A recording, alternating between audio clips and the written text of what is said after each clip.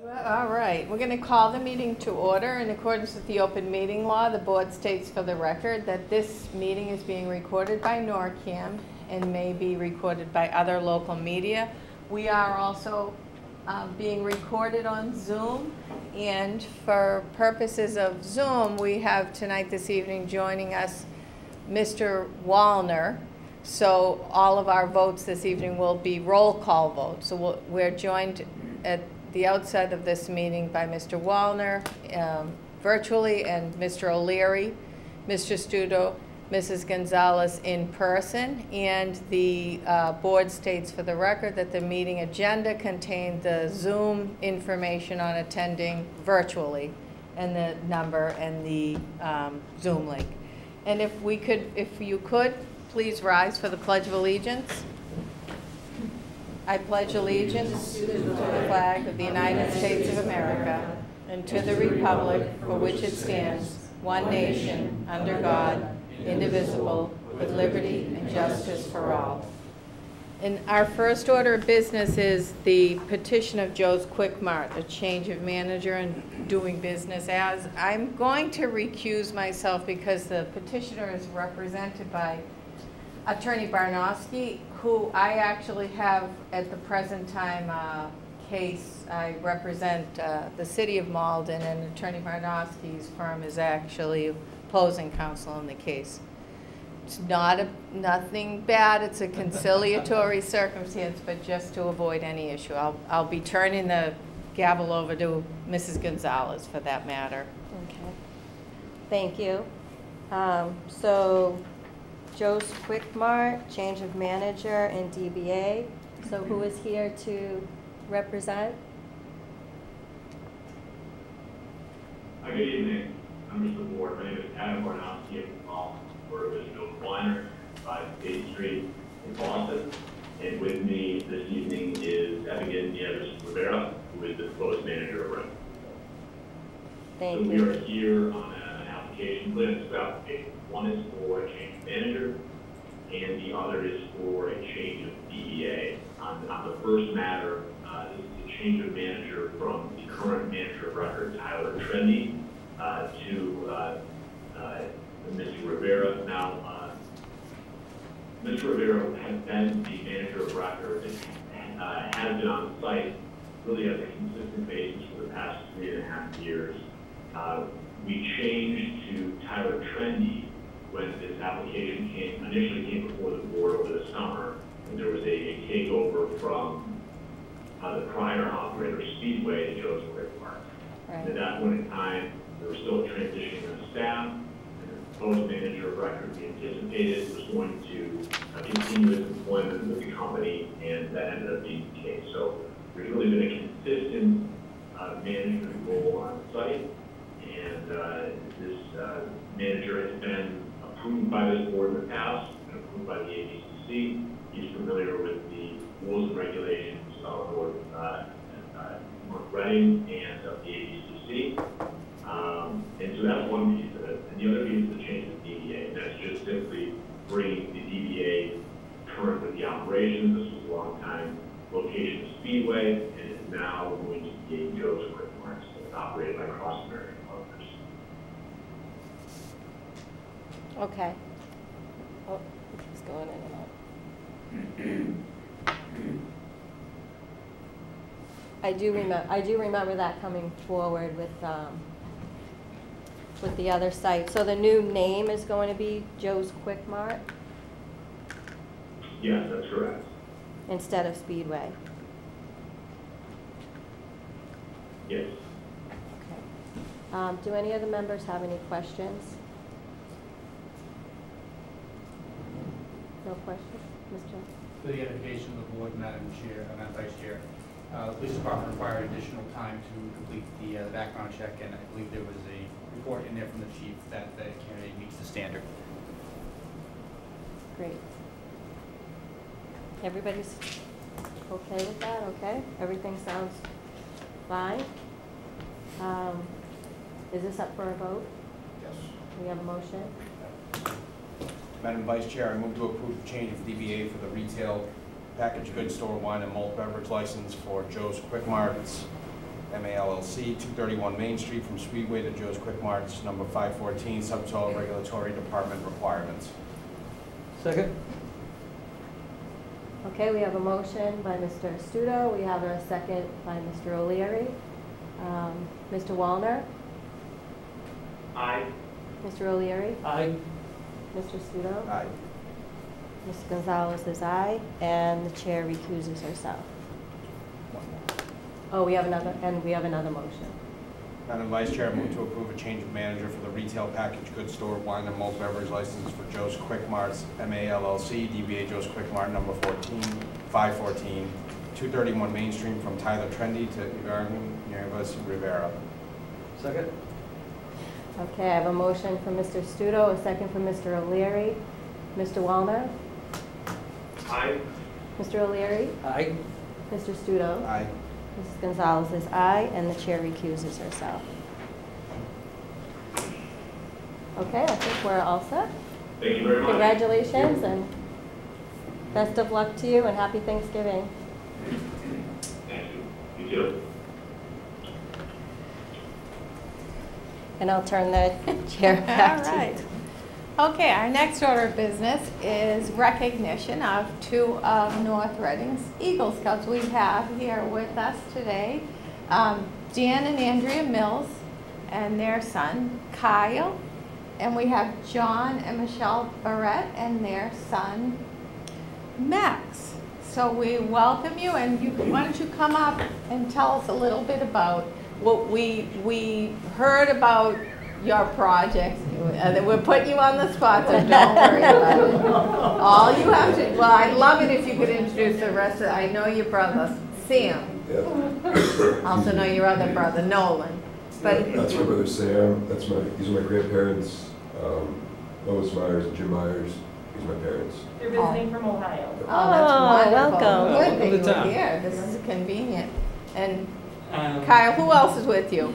These are my parents, and that is my grandmother. All Oh, right. nice. So we heard about your ceremony, your ceremony when you were inducted as Eagle Scout. So we thought we don't want to let that occasion pass us by without acknowledging you from the board. Leanne and Mrs. Gonzalez and I attended Christopher Nearing's ceremony. It was really a wonderful ceremony, and we think that there's such a small percentage of scouts that are able to make it to that level that we really are proud, very proud of you on behalf of the board. So we wanted to at least, introduce you to the community, acknowledge your efforts. It was a difficult thing to get through, I'm sure, during COVID, and we wanted to just give you some recognition. So if you don't mind sliding up to the microphone, telling us a little bit about the projects that you worked on to be able to achieve the Eagle Scout. For sure. And Max, you can go first, and then we'll call you up, Pat. Sure. So my project was building shelving units for the Union Congregational Church. The goal was so that the food pantry could move into the building on their property, and so they needed to move all that stuff. It was a storage building at the time, so they needed to move all that stuff in another shed so they could move the food pantry. So my project was to build shelving units in this storage shed so they could move the stuff from the new food pantry area over to the storage shed to expedite the process. That's great. And how long did that take you to complete? From planning to completion, probably about 4 months, 3-4 months. Good. So we have some pictures, I think, Mr. Gilberto sharing of you. Obviously had help, right? Oh, yeah, You had the of course. help. Your dad's helping Dad's you right in that there. one. Yeah. Yeah, that's great. And your brother's an Eagle Scout too, right? He is, yes. Yeah, that's right. And who's in that picture? That's me on the left, and then my good buddy Brandon DeClean on the right. Oh, yeah. And he's an Eagle Scout too, He's right? Not yet? Or is he? He did not make it. All right. So that's great. Does anybody have any questions? No? No questions, just No. comments. Yeah, same. Let's hear the comments. Do we want to comment individually, or do we? Why don't we comment collectively? 'Cause I Yeah, think let's the comments do are gonna that. be across the board the same. Yeah. Yeah. And Kyle, do you want to come up to the mic and tell us what Yeah. what your project was? There is one, you can sit up there, there's one right there. Yeah, so my project was a flag retirement box, and it happens to be in the town hall. It's in the main lobby area. The main goal of that project was to build a better box for people to put their retired or flags that are in need of retiring. The previous box was significantly smaller than the one that's here now. And I think a lot of people didn't know where it was, so now it's in a more accessible place and it's easier to find. That's great. And it's a fine piece of furniture, too. Thank you. Beautiful. Are you looking for pictures, Mr. Gilberto? I have a picture, and for some reason it's not. I have a question for Kyle. Can you recount what the Boy Scouts do with retired flags at campouts like Sun Pond? Yeah, so the my Boy Scout troop, Troop 750 here in North Reading, they'll empty out the box and they go through like the whole ceremony of retiring them, and they do them on scout trips or at troop meetings. It's a beautiful ceremony. I've seen it done, yeah. It's a great ceremony. Okay. Well, we're waiting for your picture too. But it'd be nice, parents, if you want to make any comments too, you're here. What do you? I'll give a little bit of an anecdote about the project itself. So it's not just the scouts and a couple of adult leaders who are kind of just overseeing, but the younger scouts come too. So you got 6th graders and 7th graders who maybe have never touched a drill or worked. So during the project, Max had to make up a project for them, and a highly value-added piece of this was building floor platforms. So the younger scouts were building these floor platforms that went underneath the shelves, and was able, so the underneath storage was able to be off the floor in case the floor gets wet. So that's a cool little addition that happened, and he and Brandon basically invented a makeshift platform, and the younger scouts were able to build those themselves. Oh, that's great. You know, the achievement to Eagle Scout, it takes so much effort to get there, and we really do want to acknowledge you publicly, just like we were able to acknowledge Mr. Neary, because you know, you really are our future leaders. You're learning all of these things that, you know, are somewhat lost to society and culture and things like that, and you're learning these sort of disciplined way to live, and you know, resilience, and being able to take the time to do a project like that that's community oriented. Both of those are helpful to your community. And definitely the apple doesn't fall far from the tree for both of you and your family. So we really just think it's important to let the community know you're out there. I think I read a stat that I talked about at Mr. Neary's ceremony, where only 9% of, there's not that many scouts anymore, and only 9% of the scouts achieve Eagle Scout. So it's really incredible. It's a real incredible testament to you and your families and all of the scouts that are behind you, supporting you, because we actually heard a little bit about both of your projects at Mr. Neary. So Yeah. we really are very proud of you as community members, and we look forward to seeing what contributions you're going to have as leaders in the future. Hopefully it'll be for North Reading, but maybe it'll be beyond that. Maybe you'll be sitting up here. Or sitting somewhere else. So we're very, very proud of you, and we appreciate you coming in. It's something so important, but it's also something so positive to acknowledge what you've done. So we actually, well, my colleagues are gonna have comments, but I just want to read, we have certificates of recognition as well for both of you. It's just our certificates of recognition from the town of North Reading. We're honored to present the certificate as an expression of high regard to the both of you upon your attaining the rank of Eagle Scout as members of the Boy Scouts of America and to extend a personal thank you for the community service work you performed to achieve this honor. So congratulations to both of you.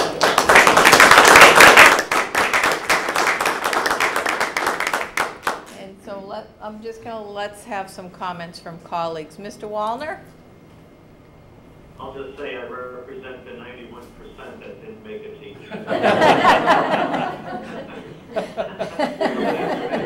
Thanks for reminding me of my youthful failures.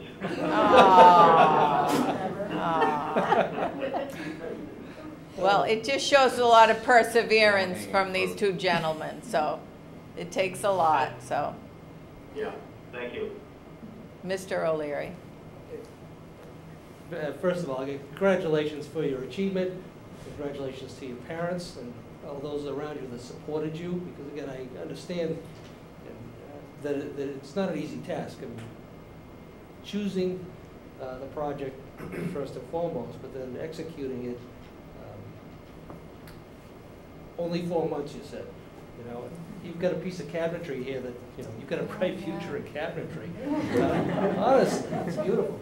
But you know, you said only 4 months. Well, it's not only 4 months. That's a huge contribution and a huge commitment that you've made to the community.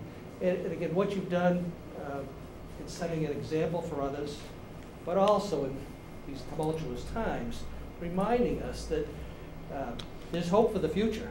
You know, Yeah. I feel good about you two guys and what you've done for the community here. And you know, you're our future. You're future leaders of the community. I hope in the community, but also other places. But wish you nothing but the best, and just, you know, gratitude for your willingness to step forward and achieve your goal. Congratulations very much. I appreciate it. Thank you. Mr. Studo.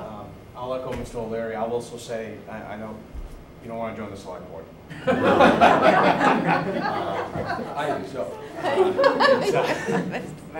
So, yeah, I just went through I was never affiliated with it. I went to school with kids that did, but I just read some of the requirements, and it's kind of amazing. It just shows you need to be consistent. That's something that many lack. So that's very impressive. You need to stick with it, and it seems like you really can't take any time off from it if you want to hit the pinnacle of it. So it's not like I'm going to take, you know, a year off in between, then hopefully I make Eagle, from my understanding of reading about it. So no, I think it's great. I think that based on those percentages, I'm a math guy. I mean, having 2 in North Reading, it's pretty good. I mean, if we dial down even that, I mean, to have 2 out of a town as small, probably the numbers are even more impressive. So. Thank you, you know, and I'm sure that unless something goes dramatically different for both of you, I just don't see how the success rate is not very high within a remarkable ceiling. So, thank you. Okay. Mrs. Gonzalez. First of all, I love that the generations are here, and it really shows to get this far, you do need your family support. It's important, and you obviously have it. So that's just nice to see. It's close to my heart. I was a Girl Scout. I was a Girl Scout leader, brought my girls right through high school. So I know the commitment it takes and the camaraderie that you get. I know with my girls, they were personalities that would have never have been together.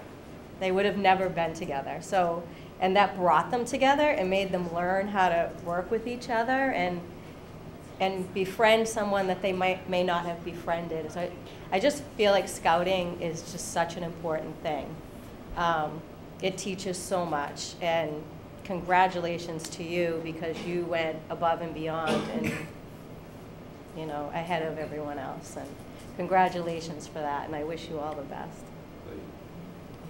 And I'll just say, my dad was a scout, and he didn't make it to Eagle Scout, but that's how we were raised, with the code of conduct and the Scouts honor pledge. So we grew up with all of that being instilled in us. So it's far-reaching what you're learning and who you're surrounding yourself with. And I remember your brother because years ago when I first got on the board, Mrs. Magner asked me to speak at a Veterans Day service, and your brother spoke at the Veterans Day service. It was beautiful, but so well done. So it's nice to have you as members of the community, and it's nice to see what both of you are doing. Of course, we know your family as well too, because your dad's on our finance committee. See your dad. Usually on too. Zoom, right? But it's nice to have this kind of participation, but it's also nice to see what you're doing, and we would like to see where you're going with it. And I think with that, we're going to maybe take a recess and take some pictures with you while you're all here, if that's okay.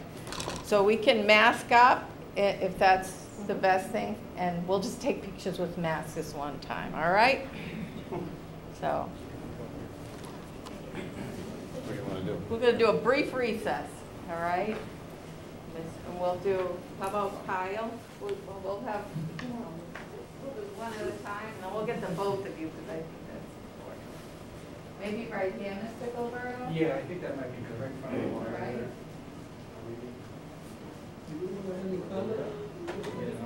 Oh, I'll let you comment when we come back, I'm sorry. I'm sorry, I know, because that's beautiful. Yeah. That's beautiful. People are gonna come to you to make it.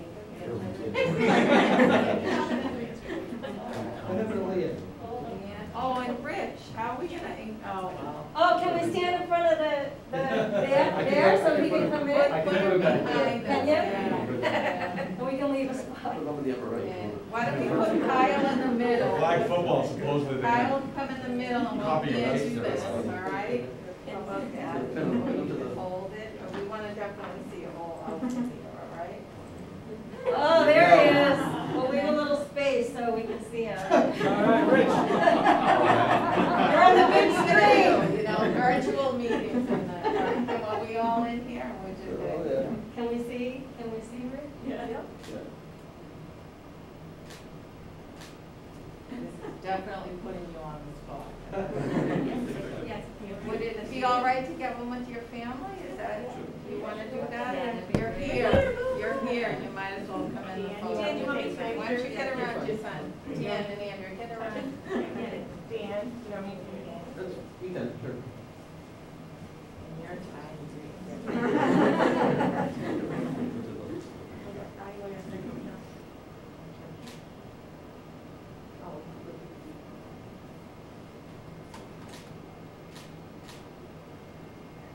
Everybody smiling? Yeah. Rich is smiling. Hang it for a minute while I talk about this. You're just gonna keep your eyes smiling. I know. Yeah, you come on, you come on up. All right, this one's gonna be like, he's smiling, but can you see it? Can he be seen behind us? Yep. Rich, there's no way your head doesn't come in awkward. Right. I heard that should be None of us will be in color. The only one that's smiling is Rich. We can only see his smile. Good? I'll do a couple more. I did about five. And can the family come and join us? Well, and why don't you guys? Going back. No, come around. No, We'll step aside. But just be careful the wire. Yep. Okay? I know, I'm tall. No one said this Oh, I know, and I talked to Nolan, talking. Yeah. No. What was the shortest guy in the picture? Is he rich?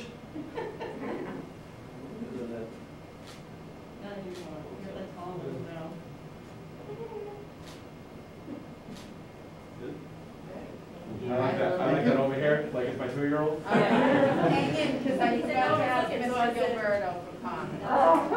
We have, ma'am, we have 7 grandsons, and 6 of them are Eagle Scouts. Oh, just need Nolan. And Nolan will be coming up. He's on his way. Wow, that's impressive. And the one who's not an Eagle Scout is a girl. Nolan is just a love, he's such a sweet kid. Don't give him that much credit. It's okay, because, no. But thank you. Thank you for that.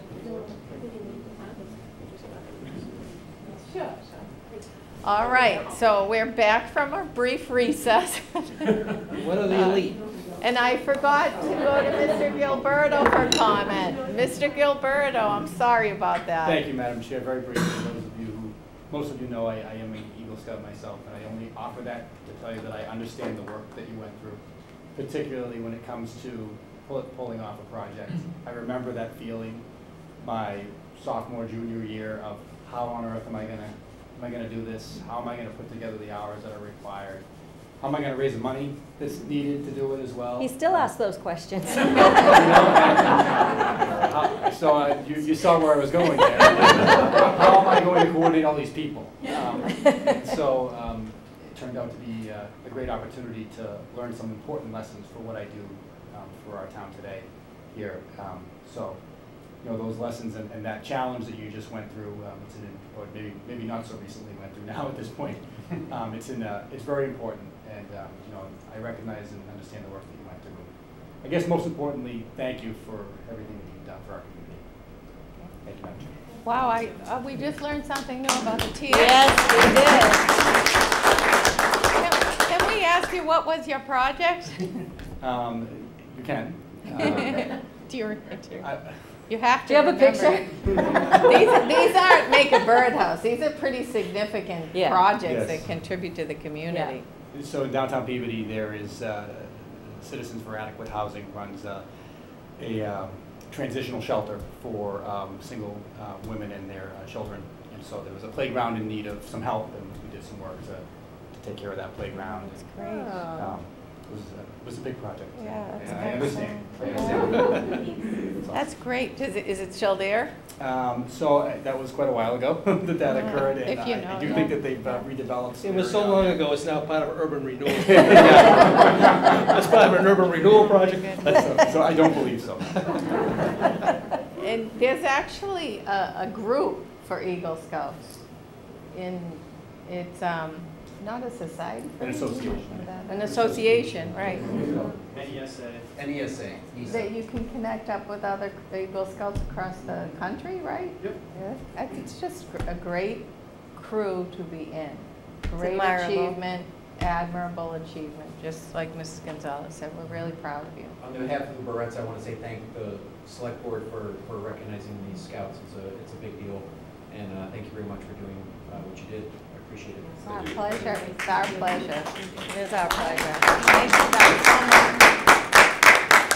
You can stay for the tax classification hearing. Good Some times. of us don't even want to be here for it. All right, Yeah, actually, you probably could get an extra. Dan probably has to. Poor Dan. All right, so thanks very much. Yeah. Peace. Thank you very much. Thank you. Good night, everybody. Thank you for coming. Happy Thanksgiving. All right, we have our next order of business, which we're almost on time for, is the tax classification hearing. And I'm just going to read the public notice into the record. The Select Board notice of in-person and virtual public hearing on the property tax classification. The Select Board will hold a public hearing on Monday, November 22nd, 2021 at 8 p.m. to determine the percentage of the local tax levy to be borne by each class of real and personal property for fiscal year 2022 in accordance with the provisions of Massachusetts General Laws, Chapter 40, Section 56. This hearing is anticipated to be held in person in room 14 of Town Hall located at 235 North Street, North Reading, Massachusetts, and via virtual technology. And the publication of hearing includes the internet Zoom link and the phone numbers, the mobile phone numbers, dial by location numbers, meeting ID, etc. Interested taxpayers are encouraged to present oral testimony at this hearing or may submit information on their views in the writing to the Select Board, either via U.S. mail to the Select Board, 235 North Street, North Reading, Mass., or via email at townadministrator@northreadingmass.gov no later than 12 o'clock noon on Thursday, November 18, 2021, by the Select Board of North Reading, 11/11/2021. Okay, so we're going to open the public hearing, And we are joined by our Deb Carboni. If you want to come up to the table, we are joined by our finance director too, Liz Rourke. And Mr. Gilbert, I don't know if you had anything to say to begin, or if we just want to go right to Ms. Carboni. Give you a second there. Thank you, Madam Chair. Through you, we have, and you may or may not have seen, we have prepared the customary PowerPoint presentation Yes. with the addition of a new slide at the end that summarizes available exemptions, 2 new slides at the end that summarize Great. available exemptions for the public. They are not a topic in terms of action during the hearing this evening, but we obviously want to let folks know that there is relief that's out there. And so that's at the end That's of the great. presentation. Just, Madam Chair, before we start, may I make a comment? Public statement that I have a family member who owns commercial real estate as well as residential real estate in the town of North Reading, whereby the Board of Assessors are recommending a single tax rate. It does not pose a potential conflict of interest. If they were proposing a split tax rate, I would be recusing myself from the discussion and vote on the matter, but since they are recommending a single tax rate, I will be participating. Okay, thank you, So Mr. please O'Leary. let the record show. Thank you. Sure. Welcome. Thank you. I'd like to start off by saying I'm glad we're back in person. Last year, trying to do this by Zoom was really Interesting. difficult because there's sometimes questions, and thank God we're back. That being said, I do want to just kind of update you guys. I really haven't seen you in a year or so I want to just update you on the assessing office and what we've been doing. So last 34 months, we've completed the entire reappraisal data conversion. We've also entailed a complete revaluation. When I say revaluation, the entire town is reevaluated from soup to nuts. Land, building, sheds, pools, you name it. We did get all that done, and we got it done timely on the new system. So, and I have to say I was a little concerned going into the reval on a new system.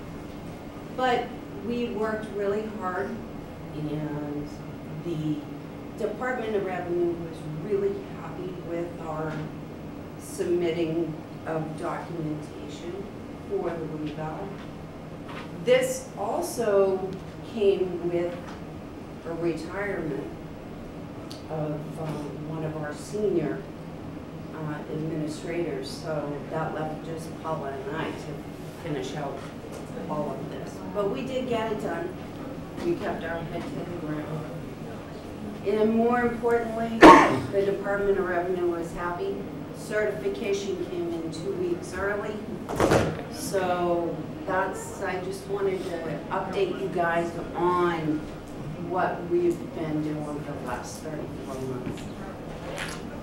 That being said, we can move on to the classification hearing. I think we're going to call up your presentation on the screen. So just give 1 second.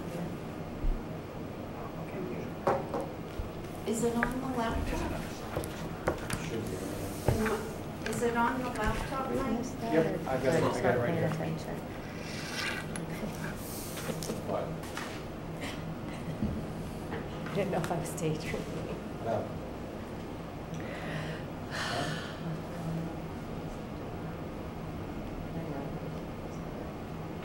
Here we go. Excuse me for 1 second. I don't know why I did this, but I skipped over public comment. I think we can get back to that after this hearing, if that's okay. It's because I didn't have my glasses on when I was looking at the agenda. My recommendation would be to come back to it after the hearing. Okay. Yeah. There's no time associated Sorry. with it. I'm And also, this may generate more comment. I'm sorry. Yeah, there you go. I'm sorry about If that. they can hang in there. All right. Okay. So we're here tonight for the fiscal '22 property tax classification. This is a hearing that must be held by the Board of Selectmen to cast 3 votes in order to submit our recap for a certified tax rate. The 3 votes that must be taken, one is for a minimum residential factor, selection of an open space discount, in which we do not have any classified open space. We can talk about that. Granting of a residential exemption, and granting of a small commercial exemption. North Reading's there it is. I looked and then I looked away. North Reading's levy profile as it looks today, the residential percent of the values is still at 87.23%. The commercial percent is at 12.76, which this year for fiscal '22, with the revaluation completed, we have a levy of $57,210,008.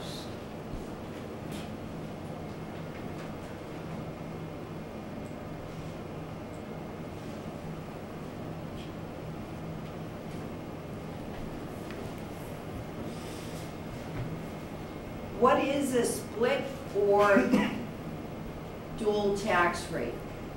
Communities that decide to tax residential, commercial, industrial, and personal property differently. Statute allows an increase in the CIP, commercial, industrial, personal property, share of the tax levy up to 50% higher than the residential value. This does not generate new revenue. It reallocates the levy burden. The tax rate split for years in the history of North Reading is 1985 and 1988.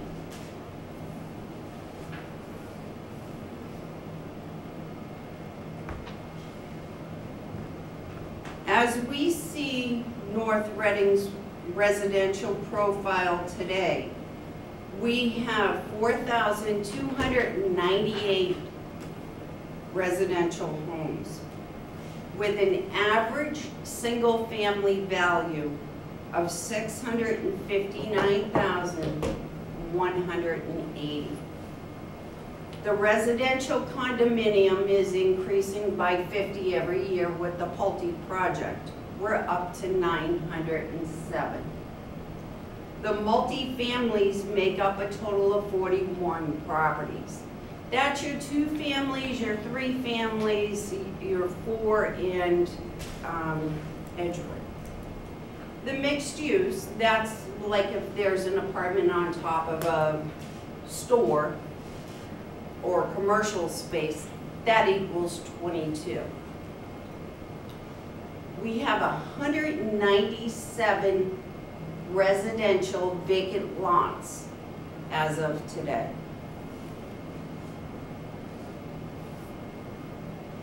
So the first thing we want to discuss is an open space discount. We do not have any classified, what they call classified open space in the town of North Reading. All of our property is taxed. It's either taxed at a agricultural farm. If it's a 7, 10, 12 acre parcel, then that's chapter property, what we call chapter property 61A. It's not open space. So we do not have any classified open space discount.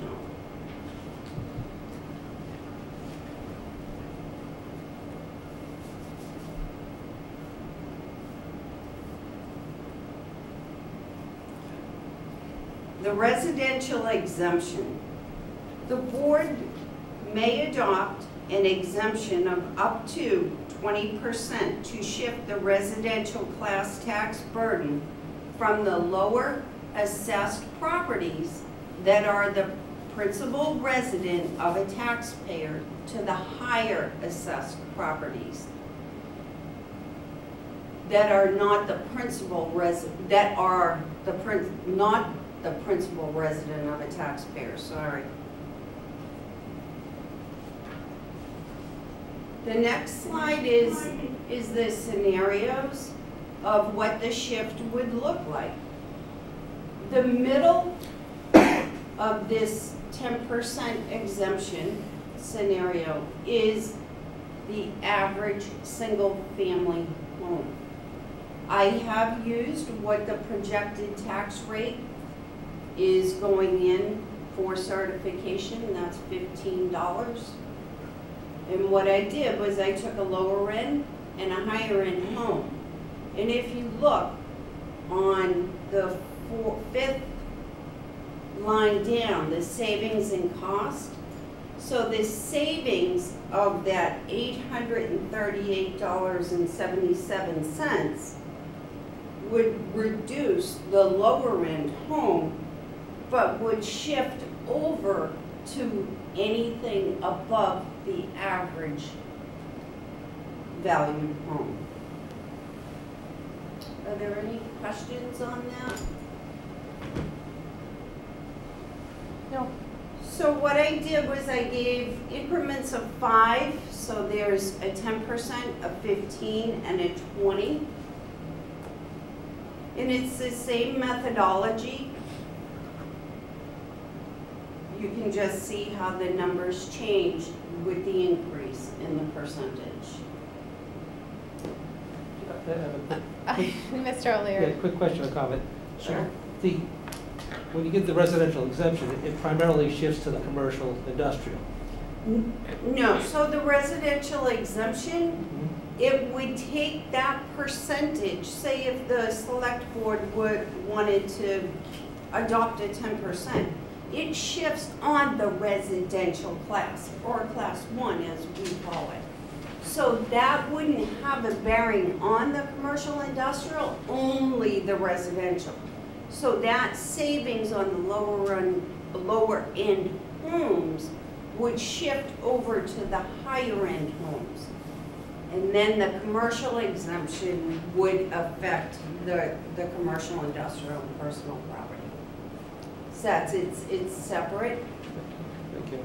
I have a question too. Sure. So the median is the middle range that you have up here. That's correct. A home value of $559,000, assessed value that is. So market value of $659, right? $659,180. And so what you're saying is you've defined that because of the whole evaluation of property as the median range. That's correct. So if we were to vote in this residential exemption, the residential exemption would only apply to those homes of that amount or lower, of that assessed value or lower. Or higher. So what Right, 'cause the happens lower is goes it to the higher. shifts. No, but what I'm saying is the residential exemption would benefit the properties that are valued at, that are assessed at $559 or lower, and what that exemption calculates out to be is shifted onto those parcels that are above that Exactly. $559. Exactly. So it doesn't benefit every resident No. of it's kind of a misnomer because you would think that the residential exemption would apply to all residents who own their property. And that's not true. Right. I can give you a little bit of background on the exemption, the residential and commercial No. exemption. I So was this, going to ask you, has North Reading ever, my next question was, has North Reading ever, and if we did vote to enact this, because we talked a lot about this last year, we had a long discussion about it at last year's hearing, but if we voted to enact this, is that a permanent change? So every year you would have the option to remove that, as I understand it, and I'm just gonna put that little caveat in there. Traditionally, your smaller towns don't really look at this as a viable option. This was really created or enacted by legislation for the city of Boston and for the properties down the Cape.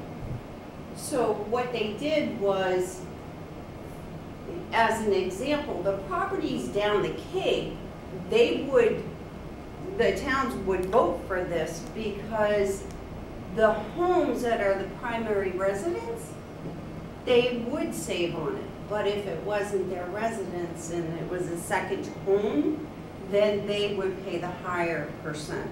So that shift was beneficial for cities and big vacation places, if you will. I just have another quick question on this. Can you go back to the slide where you're showing, it was 47, I think 4721, single, 4298, I was a little bit wrong. How many of the 4298 that you have here are under that market value or assessed value of the market value of 659 or assessed value of 5? I'm gonna be honest with you, I don't have that exact number right now with me. I didn't think to do that. I did run one for under 250 and we had 5. So out of the 4298, I wouldn't even want to guess, but you're probably looking at few. What about the 907 residential condominiums? How many of, because those would be eligible for that exemption if they fell under the market, your assessed value that you identified based on the median of 659. How many would be? So most of your condos outside of the greens are the only condo complex that exceed the 500,000 mark. Okay. So in other words, Pulte, we're at 450, right around there. And then our other small, like Greenbrier, those are averaging around 286 a unit. The greens, you do have quite a few individual properties that are at 600,000 and up to 8, actually. Because you have the freestanding units down there. Okay. So. But most of those condominiums sound like they would, the Pulte, most of those sound like they would be less. Be eligible for this exemption. Yes. That would then be shifted onto the higher value parcels. All right, thank you. I just wanted to. No problem. Does anyone have any other questions on that? Okay. Thank you. You're welcome. Madam Chair, this just shows a 20% exemption, which was the third scenario. I think I left off at the 15%. You see to be clear, the median is the $659,180. Is that correct, Ms. Carbone? Yes. Thank you. That carries across the average single family that is actually, I get to that number from the reporting I give to the Department of Revenue. So I just take all of my single family homes, the condos aren't in there, the vacant land, just the single family, and divide it by the number of single family that I have, the 4,298. And that gives me my 659,180. Just in case you want to know where that number comes, and that's a number I give you guys every year. So that carries through no matter how much of an exemption, residential exemption you choose, it would still be that same middle ground. That wouldn't change. Did someone, okay, Madam Chair, Mr. I have a Studo. question. But it's a moving number, right? So meaning. It's a moving number Meaning, every if year. you see the trend in North Reading, where I haven't seen a single-family home built under 7 figures since I pretty much moved here in 2017, that median keeps going up, That's correct. right? So in effect, you know, you're, something like this eventually, if this keeps happening, you're gonna start giving tax breaks to people that are in some pretty expensive homes if that median goes up. Like, meaning if you ran this in Winchester, your median would be over $1 million, and then you'd say, does somebody over $1 million really deserve an exemption? I'm just trying to get to that. So that's the other thing to take in mind, that, you know, the more we build with these higher numbers is gonna keep shifting up. Like, I wouldn't be surprised if in a couple of years that middle number is above 7. It wouldn't be shocking. I anticipated being above 7 or right at 7 next year when I'm sitting here for this. Then we actually brought online 9 new houses this year. We usually average between 7 and 9.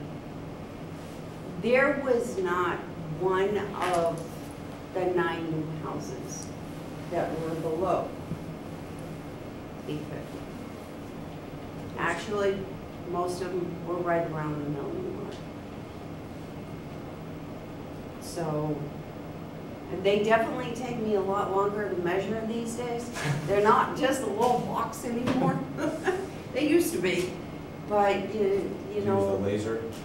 I do use the laser, but sometimes you need the tape measure because the sun's out. It doesn't work so well with the sun. So no, most of the 9 new houses that we brought online this year, they're 850 to $1 million. Can I ask a question to piggyback on that? What do you anticipate from what you see, based on some of the projects around town, or however you pro forma it, what do you see for a single family for next year, between like now and when you're sitting here a year from now? Can you? Like, how many single families do you think will either come online or built? I'm anticipating around 11. Okay. All in that price range or above? Absolutely. Absolutely. Even the tear downs that are happening, so say a ranch goes on sale on Haverhill Street. That gets torn down and a $900,000 home is being built. Even when they're renovating, they're adding the second floor, putting on a massive addition, and again, you're looking at a value of $900,000. We send out what's called sales verification forms. So in other words, when somebody buys a piece of property, we send them this form, and it's for our information to just track our market so that we know why our taxpayers are paying what they're paying for the property. A lot of cases, they'll say the school systems. That is my #1 answer. That is my #1 answer. Second to that is, sometimes I'll get a reply, the interest rates are low, so I'll buy higher. But they're willing to pay these $900,000, $800,000 for houses that, 10 years ago or even 5 years ago were valued at $6. The seller verification, they never say it's because of the restaurants? No, I've never seen that answer. I'll look for it though. I know we're not, I know we're in the midst of the presentation and we're not exactly deliberating about this, even though it sounds like we're deliberating about it. But Mr. O'Leary, I know you had a comment or a question, and I do too. Yeah, just a quick question in relation to home sales. How does that genuinely affect or actually affect the assessed valuation? I've lived in my home for 34 years now. I know what I paid for it, I know what I put into it, but I think it's worth now and what I'm assessed for. But house sells, I sell my house for $800,000, how do you assess it for the next owner? So I'll just recap a little bit. That is a revaluation. We do update our values every single year. I'm a firm believer in that. I think you need to maintain that level of equity between your assessed value and the sale price. Otherwise, what happens is within the certification year, your values soar and your tax rate plummets. And that just causes inequities for taxpayers. Fast forward, how we get to the values annually, and please remember, we're always a year behind because we have to use 12 months of the inventory. So if I'm sitting here in November looking at sending in a tax rate recap for this week, I don't have 12 months. So we use the prior year sales. Those prior year sales are then depicted by location, such as a neighborhood. Haverhill Street is a different land price than Little Meadow. We also depict the values through the analysis for styles of homes by age and by size. It's analyzed 6 ways to Sunday. I can tell you the sales are what dictates the values that we see. We only execute. So that being said, the sales are the dictator of the values. When you ask what else and how else you can get there, our cyclical cycle is, it's worth its weight in gold. We go out, we remeasure, we relist these properties within that 10-year period. By doing that, we're maintaining the values of, say someone puts on a new deck, but they didn't take out a permit, finished a basement, but didn't take out a permit. We're trying to maintain that level of equity. We don't get in every house, but we have pretty good entrance rate. Yeah, but back to my specific question. So if I sold my house a year and a half ago for $650,000, would I be assessed for $650,000? So you would be assessed, you should be assessed right around within a 10% of that, absolutely. Unless, again, remember, I'm a year behind. So if you sold it, year and a half ago, right. So that would be the analysis for the year of the sales. And yet you should be within 10% of that 659, absolutely, all day long. Well said. I just have a thought that, to me, the residential exemption, to me, as I understand it, and this is a great presentation with great answers, it doesn't seem to make sense to me unless it's to be borne by, non-resident, or it doesn't seem to make sense to me because we have so many homeowners of that, whatever, 4,700 or 4,900 that reside here. It seems predominantly like, we have residents. It's not a second home or a vacation home or a house that we're renting out to someone else as a commercial type of thing. So, but that was just my thought in terms of the idea of this residential. We did talk at length about it in last year's hearing. But is there, do we have any, and Mr. Gilberto, if Mr. Wallner's raising his hand, I actually can't see him on this. So I don't want to, just in case he has any question too, I just want to make sure we're I'll try to keep an eye on it. Paying attention, all right. I admittedly was not. Yeah. I will try to keep a closer eye. Oh, poor Mr. So, Wallner. so quiet, Mr. Wallner, I know. I know. He's as No quiet one can filter me. virtually as he is in the He hearing. wants to be out in the back deck with a pina colada. I'm saying this because I recall we had a lengthy discussion. Mr. Wallner had a lot of discussion about this piece last year. That's what my recollection is. No. But you got, are I'm you good. all, Thank you very much. are you all set? Okay. No other questions? Okay, that's great. Okay. No. All right, thank you.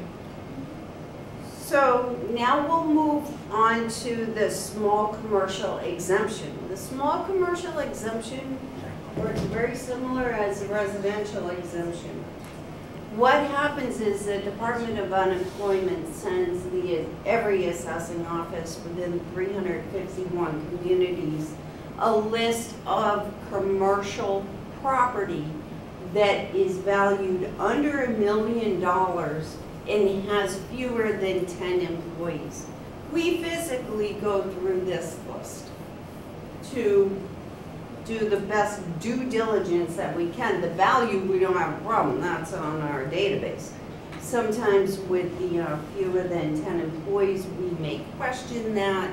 So we'll do a little more digging and due diligence on that. As it stands right now on the small commercial exemption, there's only 67 properties that would even have potential of valuing this exemption. We have 85 industrial properties and 222 commercial properties.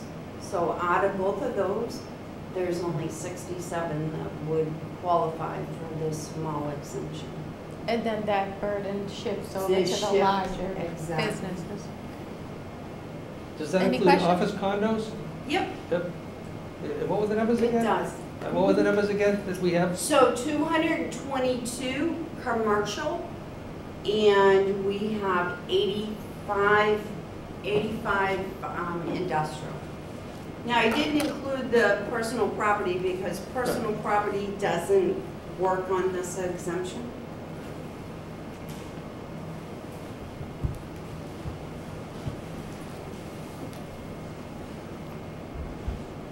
Does anybody have any questions on?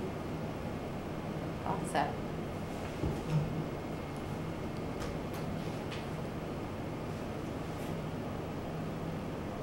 There we go. So this is just a reminder as we're almost wrapping up the hearing. The select board does have the option to shift the tax burden from the commercial, industrial, and personal property classes as long as the shift does not exceed the minimum residential factor of 87.24.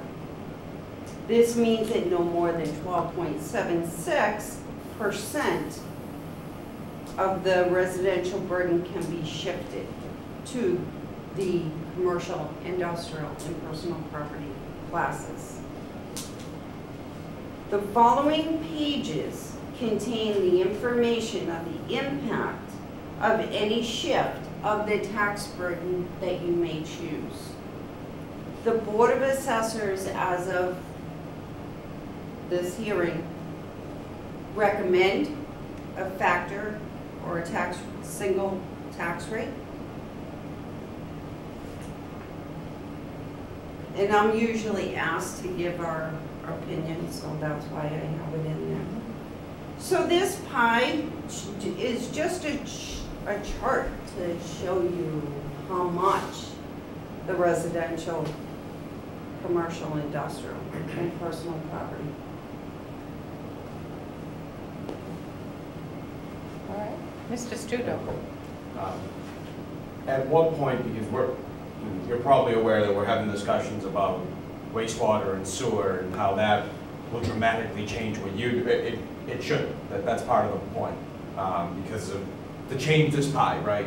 Maybe it doesn't look like this in 10 years. At what, if you have it, at what number do you see communities, what percentage has to be commercial industrial before a split makes sense, before you shift more? If there is. So there really is no rule of thumb. I can tell you, and I'm outdating my time in this industry, back in the 1980s, late 80s, before they actually decided that towns could split, before this magic 30%, which used to be our rule of thumb that we would go by. But so that certain municipalities that did have, say, 22 or 26% with the commercial, industrial, and personal property together, then the piece of pie would work to that 30%, and then a shift was at that time accepted and or voted in. Now, since 1988, the legislation changed that as long as your minimum residential factor is below a certain amount, you do have the right to shift up to. And that's why they say up to, because you don't have to shift, you know, to the 1.5%. You can shift up to 10% or 20 or whatever. So, and that minimum residential factor, so if this pie was shown, let's just say residential at 80, is that where that 20 gets calculated? Exactly. Okay, and then, okay. And then also, this is like a little different, but then you have to factor in competitiveness if you shift it. Or does that even get factored in when you look at it? I think if we go to the next slide, it'll probably make a little more sense. Yeah, one second, because you're talking about two different things. I have a feeling. You're talking about the residential exemption, so the residential exemption. No, I'm talking about the split. The split tax Like, meaning at what rate, point, okay. because we're having, like, at what point, in Debbie's opinion, do we get to the point where it's like realistic, where we should look at the split tax rate? Okay, yeah. So Mike, can you go 2 slides over? We can jump out of order a little bit here. Oh, that's kind of hard to read.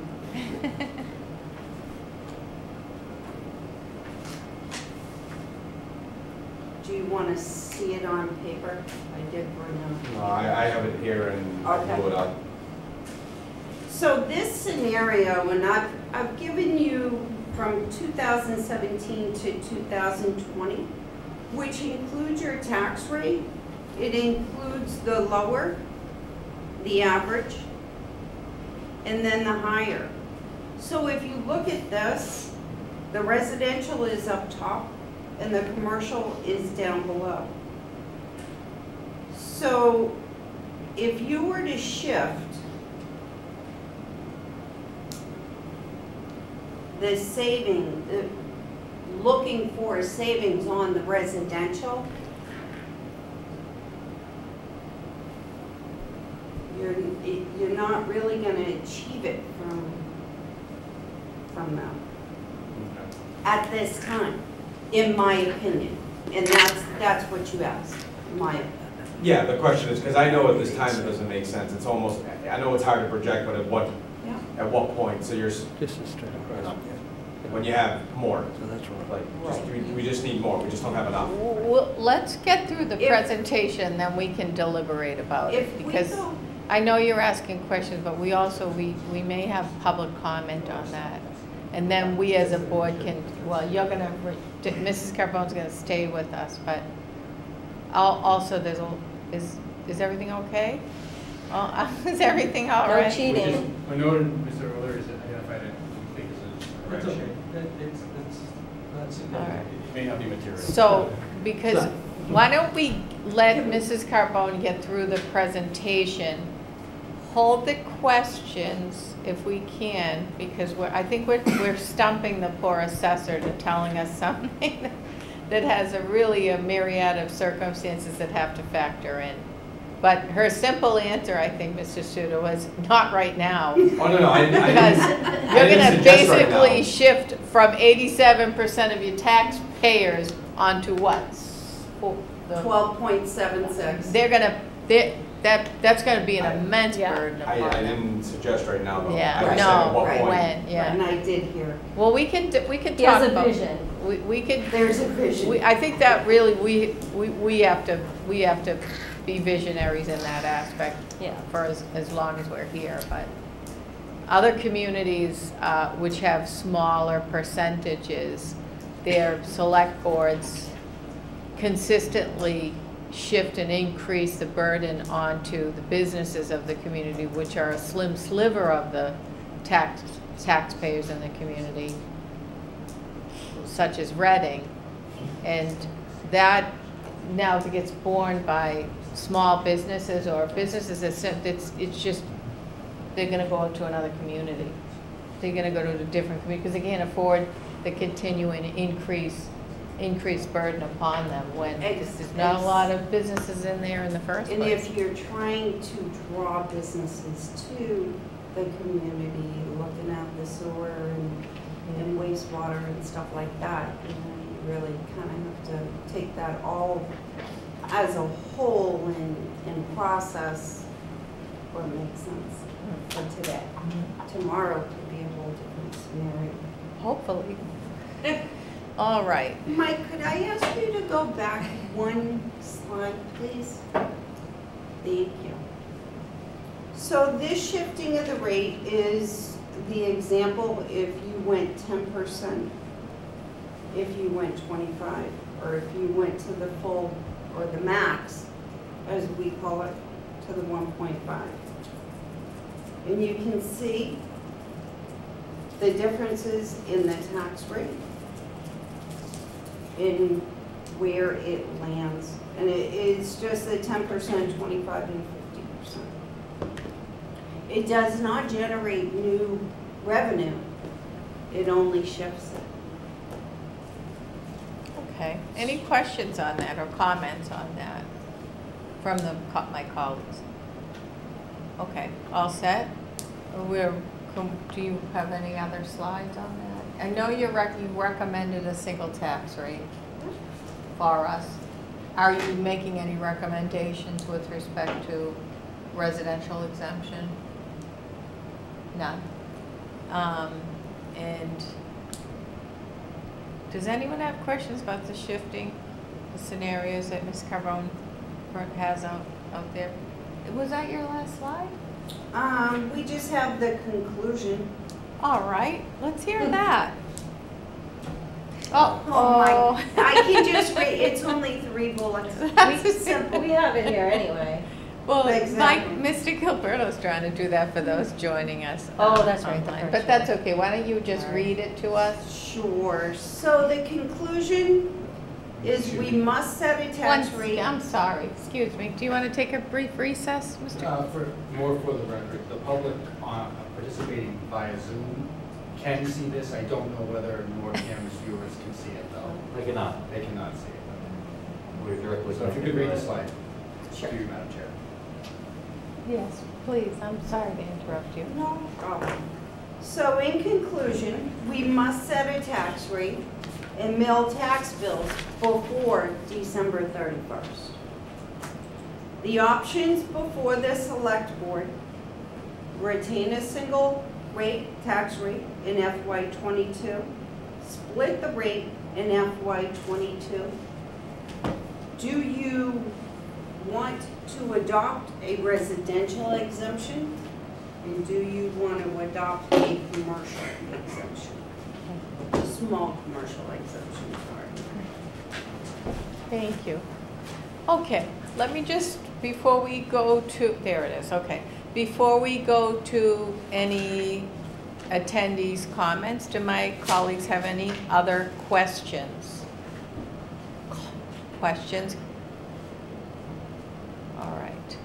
And we'll go to open the, at this point, open the hearing to anybody. We don't have anyone in person, but anyone attending virtually or by phone. If there are any questions, if you could come forward, state your name and address for the record and provide your comment.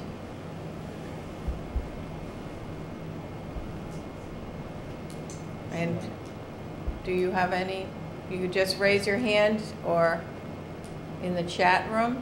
Seeing none, we'll close that portion. And Mr. Gilberto. Sorry, Madam Chair, for the record, we did set a deadline of today for any written comment via mail or via email, and we did not receive any written comment. Yes, in the paper it said November 18th though. Was that today or the 18th? That would have been Thursday. All right. Let's discuss this to my colleagues. Anybody have any, now we're gonna close that portion of the hearing. Hearing no comment, and to my colleagues, we'll turn it over to discuss. Any comments, any questions, any thoughts? Looks good. What? I agree with the I agree with the recommendation for the recommendation. single. All right, we have to do it one at a time. Mr. Studo. I agree with the recommendation for the single rate and to not pursue any kind of residential exemption at this time. Mrs. Gonzalez. The same. Okay. Mr. O'Leary.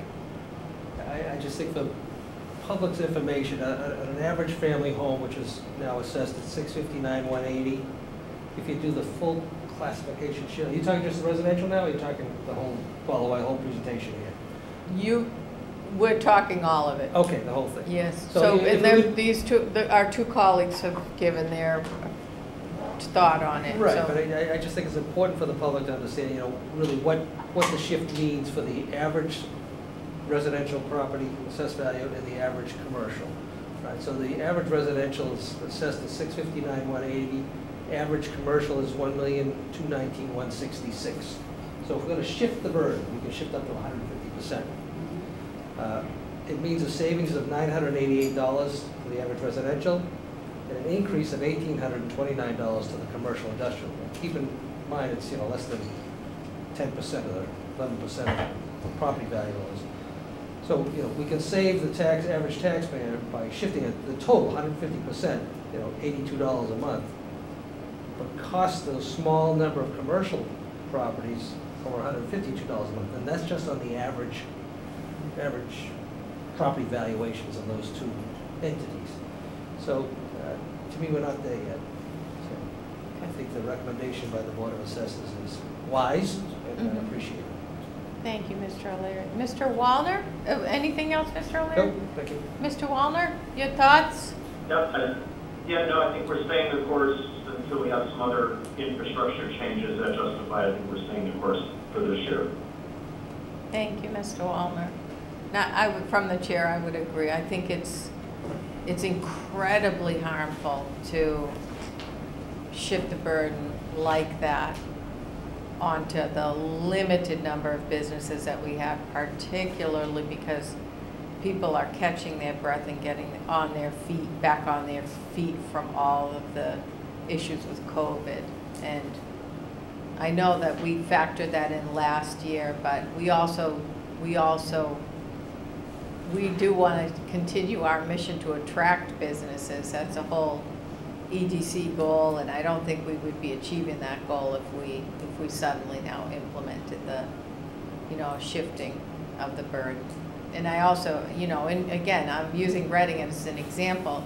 They might have, you know, Walker's Brook Drive and a bunch of larger name businesses and growing their business industry, but it's the smaller businesses that suffer when the burden continues to be placed higher and higher and higher upon the smaller businesses. So you're essentially eliminating those, and the smaller businesses are, I think, a large part of North Reading's identity, and we want to do whatever we can to kind of keep them in place. And we've seen a lot of changes as a board over the past year.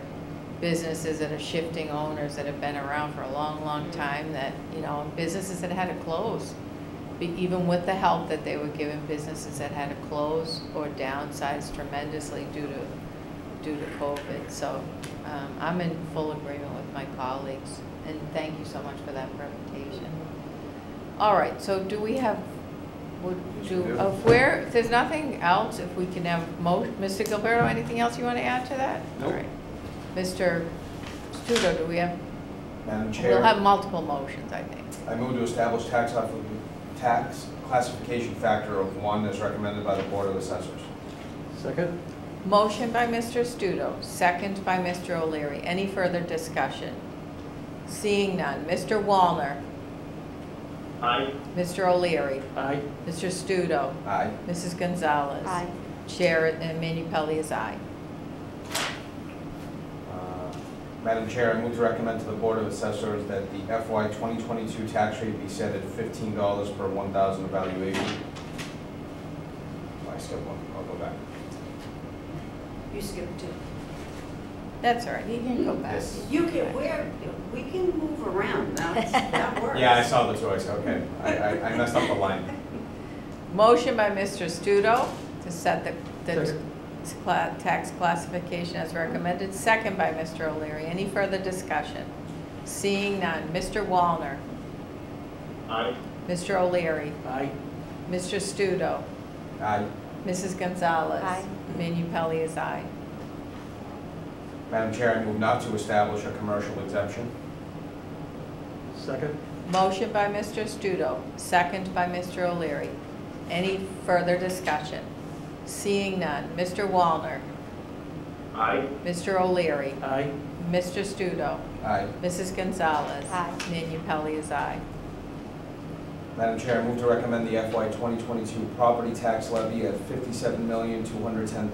$57,210,008.40, which is $11,710.60 less than the levy limit. Second? Motion by Mr. Studo, second by Mr. O'Leary. Any further discussion? Seeing none. Mr. Wallner. Aye. Mr. O'Leary. Aye. Mr. Studo. Aye. Mrs. Gonzalez. Aye. Manu Pelley is aye. All set? Yep. Okay, thank you. Oh, we Mr. didn't do the commercial exemption. We did, didn't we? Not to No, establish. we Oh, did it's not the the same as. residential. Oh, I No. thought we voted No, I said commercial. the same, I have 2 of the same then. No. we Yeah, I only definitely voted said on not to one. establish a commercial exemption. You That's said my- It is there commercial. twice. It is there twice. That's correct. So we It's there wanted, twice. Okay, so the other one's residential, I just amended? You did a residential and then you voted a commercial right after, from what I see and what. right. Do you Oh, not I- show that? Did I miss the commercial? It was right after the residential. Right after Oh, I residential. have it on the motions, I didn't hear it. Okay. Yeah, no, that was me. I didn't do the residential. I have the commercial here twice, that's what confused me. Do you want to revoke the residential, Mr. Gilberto? I never voted the residential. This one. I just have the commercial listed twice, that's what Do confused me. you want to make a motion, Mr. Yes, I do. Studo? I would love to make a motion. So you were right. Madam Chair, I move not to establish a residential exemption. Second? Motion by Mr. Studo, We've got second this. by Mr. O'Leary. Seeing any further discussion? Seeing none. Mr. Wallner. Aye. Mr. O'Leary. Aye. Mr. Studo. Aye. Mrs. Gonzalez. Aye. Those are the same thing. Manu Pelley is aye. Yes. Thank you, Mrs. O'Leary. Okay, now we did them all. You voted all of them, so.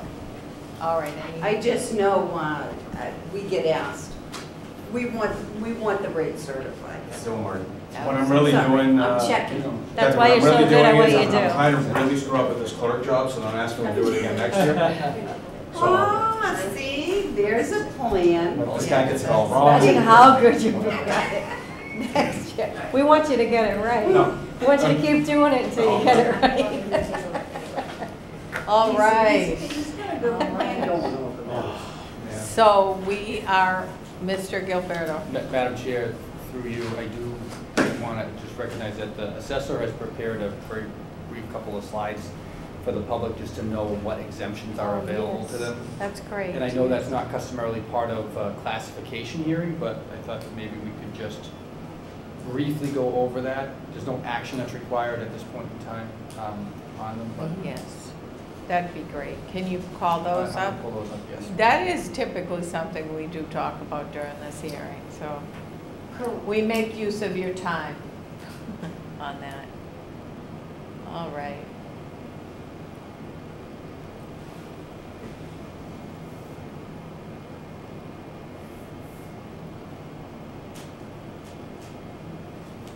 Madam Chair, to the assessor.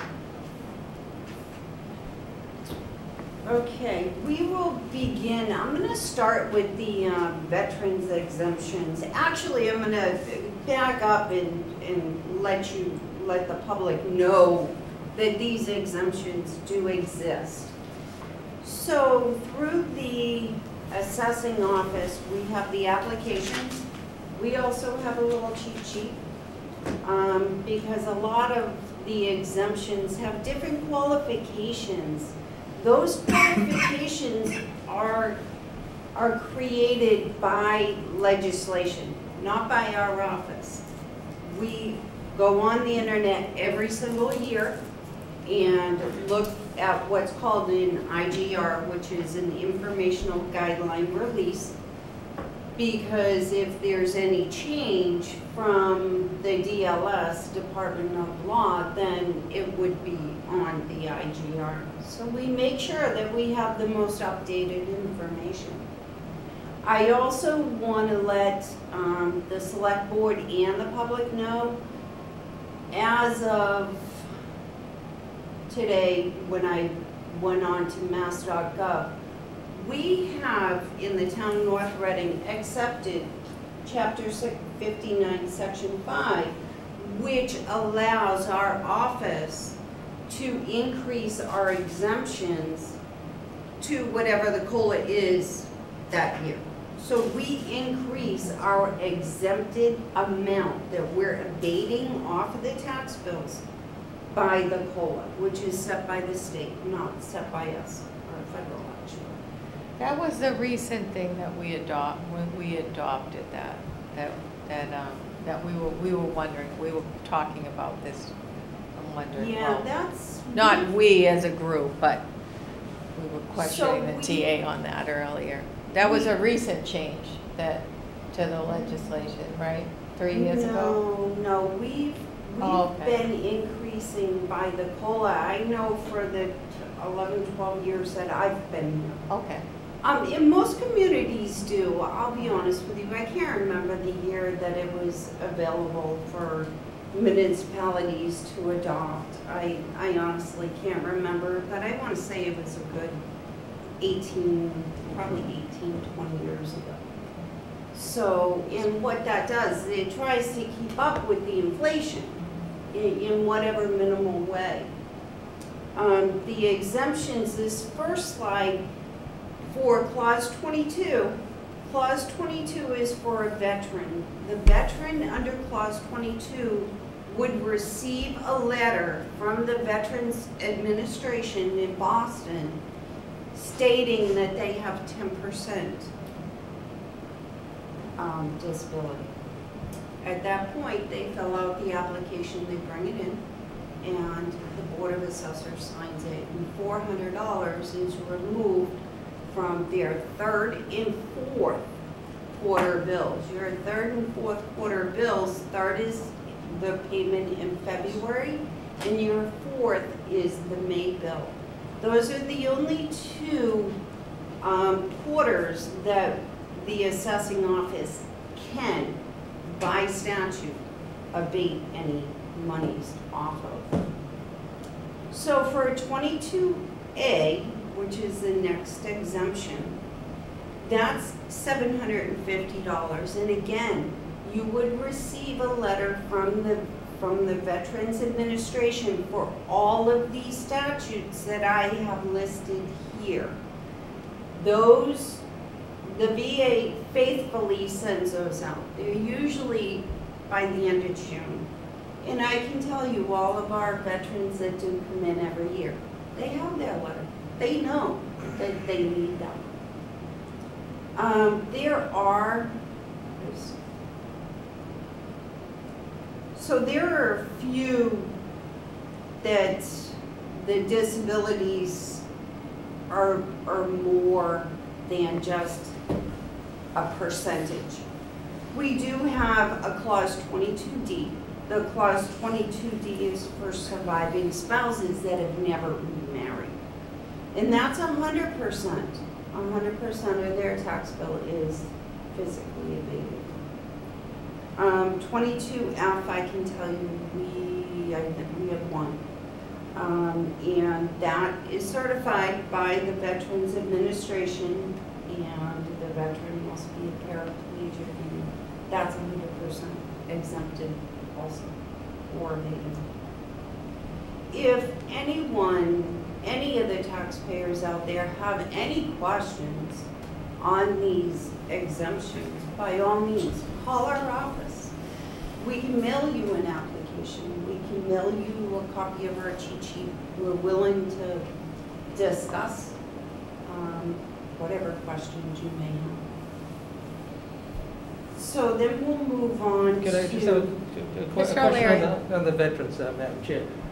It's my understanding that the town may have an opportunity to increase these exemptions for veterans, but there's some machinations we have to go through in order to do that. What do we have to do, and what is the limit that's available to us to increase these exemptions? You know, well, we may have made some adjustments for cost of living. These things haven't changed in decades. So what can we do? Can I answer? Of course, yeah. I'm asking you through her. If you can, yes, Mrs. Carpenter. So traditionally, we do increase by the COLA every year. So the percentages, So, excuse me, just in relation to that, so the $400, what was it last year? off the top of my head. So the 22, no, the 22 is always 400. Okay, so that's So not, the that's not cold. hold on, I'm sorry, I misspoke on that one. The COLA goes over to the other exemptions, not on the veterans. All right. Not on the veterans. That's- I'm sorry, I All right, misspoke. that was my understanding. The $400 Yes, has been the yes. same for, The veterans are whatever the legislation has. When there's a change available for a municipality to adopt, it's local adoption. So we would have to go to town meeting. I will look into it and see what's available. I did jump on mass.gov today real quick. I did not see a change. Mike did send me the article, but I did not get a chance to look at it before coming to the meeting tonight. I apologize. So, to my colleagues, it's my understanding that, some municipalities have been able to take advantage of change in legislation, which has nearly doubled the veterans exemption from $400 to $800. Again, to me, this hasn't been addressed in decades, other than legislation has allowed municipalities to take advantage of it. I think if there's an opportunity for us to do it, I think we should strongly consider it. Absolutely. And if it takes town meeting action, we should be prepared to do it at the next town meeting. Absolutely. It's the same thing with all the rest of the clauses here, 22A, 22B, C, Yeah. D, whatever it is. But I think if you could put together some sort of presentation to us as to what's available to us,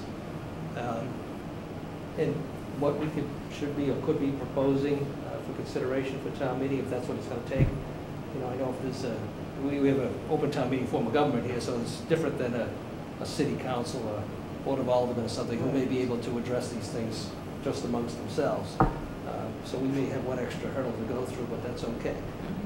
I think it should be initiated through the board and should be considered by the public as soon as possible. if there's, whatever I find, our office would have it ready for the annual town meeting, without a doubt. We could definitely have it. If it requires local adoption, we would have to wait till the annual town. So I would definitely have that ready by then. If it's not local adoption, then we'll get it ready and it will be before the board prior to, as soon as the tax bills get. Terrific. Thank you. All right. Okay. So can we just quickly do a review, because the hour is getting late. So can we quickly review also the other exemptions that you have listed here? Sure. So the other exemptions pertain to, well, we have a 17E, which is surviving spouse with a minor child. There again, that's a percentage, it's an income asset. The asset never includes the primary domicile or their house. The amounts are, again, set by the state. The clause 37A, that is illegally blind. We do have a couple, I'm thinking we have 2 applicants currently, and they would receive a certificate from the Massachusetts Commission of the Blind out of Boston, and that exemption amount is $500.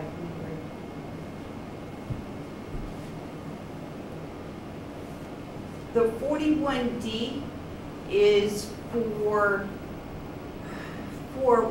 taxpayers that are over 65. That is an income asset. As you can see, these income and assets, the income is considerably low in my opinion. And that is a place that I know we can change that by local adoption. And you're right, it probably is time. Again, the assets do not include the primary domicile. Mr. Studo, question? Yeah, well, 2 questions. One, what is the percentage of the exemption? It doesn't show here. If you qualify for this, what is it? Like, what do you get? Like the other ones show exactly what you get, either the dollar figure or percentage. $750, if I'm not mistaken. If I'm wrong, I'll let you know. $750 plus COLA. And then another question, when it comes to calculating the income, because the state and federal government use very different equations, do they take into account federal, state pensions and Social Security as income in the equation? They do, so it's not, so it's all income, they don't exempt up, because you know how certain calculations for benefits, like if you have a federal pension, you can make $100,000 and they won't count it. Correct. So this considers everything. This considers it an asset. Okay.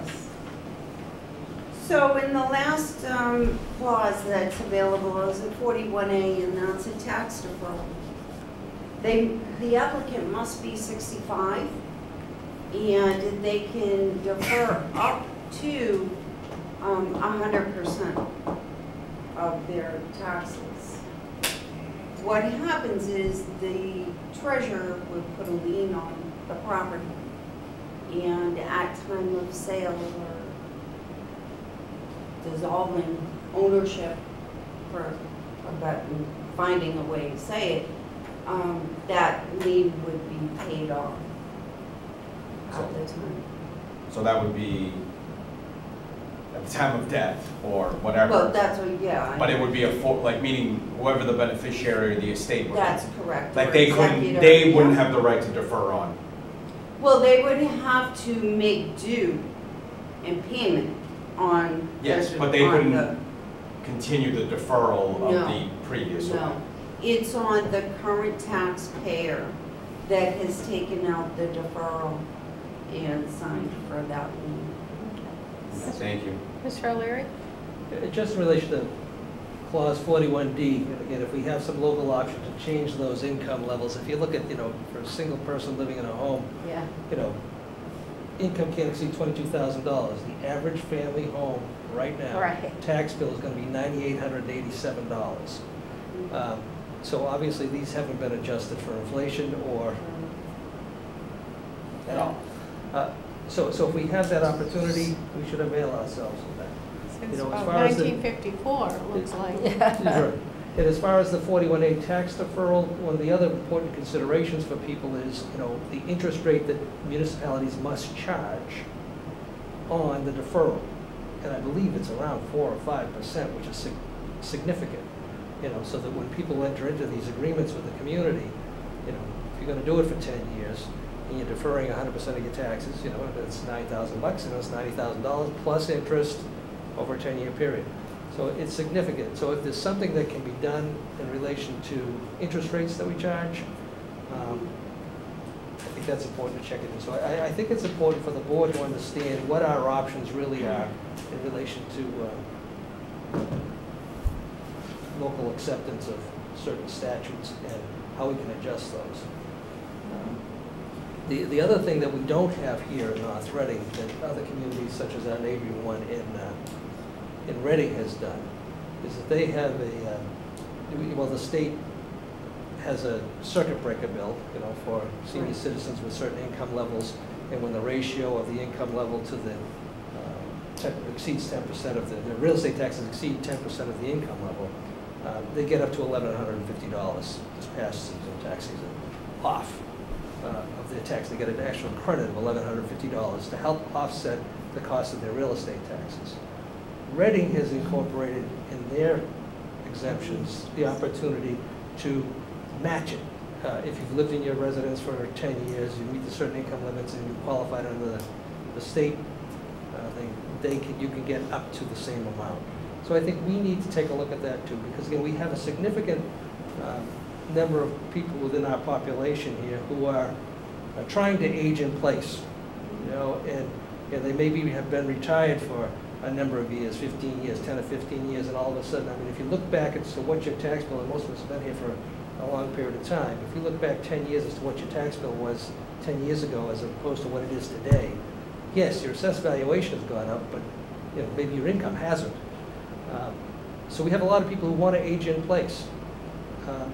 If we can, again, avail ourselves of an opportunity as to what our neighboring community has done and tie it to the circuit breaker, I think that's something also that this board should consider. Again, whatever machinations we have to go through, whether it be town meeting or whether we can do it unilaterally here, those opportunities should be presented to us to consider, and I think we should be. So if you could take a look at that too, that'd be terrific. Could I just yes, of course. add to that?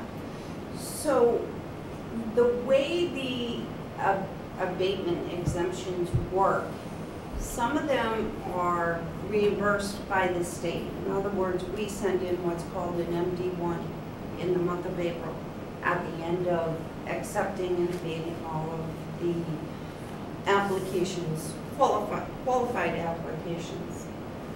For the means test and the additional 1,100 that Reading does, they do receive their reimbursement on the initial abated amount, but the matched, they're not reimbursed for that additional amount. So say they abated, hypothetically, they have this property, they abated $700. The town of Reading matched that $700. So the total abatement was $1,400. That $700 that was matched by Reading, that the town has to raise that amount of money. So the only reason I'm saying that is with budgetary constraints, we need to be cognizant of the fact of if whatever additional monies that we're going to expect on abatements and or exemptions, we need to raise that in the overlay. Yep. So I just didn't want to, leave and not have everyone understand that is where they do come out of. Madam Chair, I fully understand that, we still need the same number, raise the same number of dollars in order to operate. But by the same token, for the people that we're looking to target here, these are the people we want to have stay in our community. These are the people that don't have children in the school system. So as soon as that 3-bedroom ranch is sold from someone who's been living here for 43 years, and you now fill it with someone with 2 or 3 kids, that becomes a loser. I want these people to stay. I want them to age in place. I want them to be comfortable in their home. And if it costs us $750 or $1,500 a year, it's a win. It's a huge win. And I think the board just needs to be presented with those opportunities. Absolutely, and I will get that data. Yeah. Mr. I'm just saying the data, I should probably get exactly of, like you said, how many households are we talking about who qualified? I wouldn't know that number. We're talking age. Can we get the income number? Because that's an easier way to, like, I'm just saying, I think it's a good cause to try to do it, but knowing the number of households that we would need to find money on the other side would be important. Like, do we have that data of how many households will qualify? If we raise it, let's say, to 50,000? Because I think that would have to be part of the presentation. Like, it'd be hard to make a decision to say, okay, if we raise it to 50, we don't know how many people will qualify, right? Do we have access to income data, right? I personally don't. But does the town? I could ponder the thought on how I can obtain it. I can offer you maybe a quick shortcut. The Massachusetts Department of Revenue knows how many people in the town of North Reading qualify for the circuit breaker. Okay. There's your maximum, if you're going to tie it to the circuit breaker. But you're talking about an increase to those income limits, though. Well, I can tell you right now, the circuit breaker income limit far exceeds what we have here for $22,000. Far Okay. exceeds. It's like $65,000. Yeah, well, I think we need more data. No, but the because our- Department of yeah. Revenue can tell you how many people filed for income tax return. and Right. Our qualified- colleagues in Reading have gone for overrides to be able to, but qualified pay for their operation. Qualified for the circuit breaker, so that number Yeah. can be quantified. But if it's a big,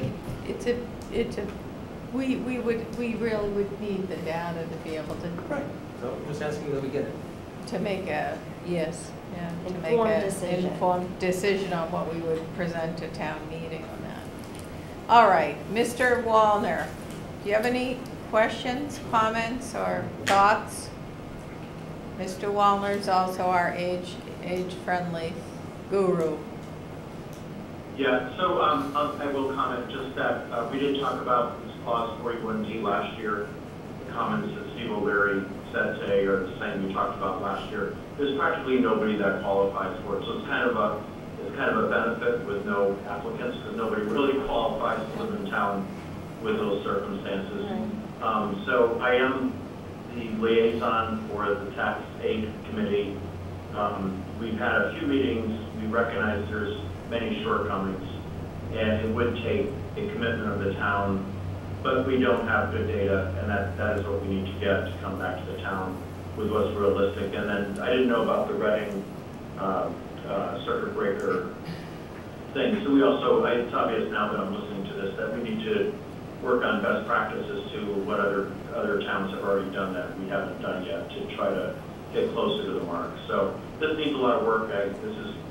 I've known this category needs a lot of work. I haven't focused on the age-friendly other side of it, but this is definitely one of the objectives we have to focus on, and Debbie knows this as well as me. So something we have to work on. We haven't, again, a few meetings in, we just realized our shortcomings. We don't have any great answers at this point, so we'll work on it. Okay, thank you, Mr. Wallner. Okay. Well, I think that concludes the presentation. That's great. Thank you so much for your Thank you. information. Thank you. Thank you, Deb. And it was great to see everybody. I can't say it enough. Glad to In be person. back to normal. Oh, almost, right? Oh, well, yeah, we're good. All right. So let's go backwards Public now to public comment, which we skipped over. Is there anyone here that wishes to speak in public comment? There's no one personally present, so anyone who is joining us virtually, someone has a hand raised. Mr. Greenberg? No, that's the cursor, I think.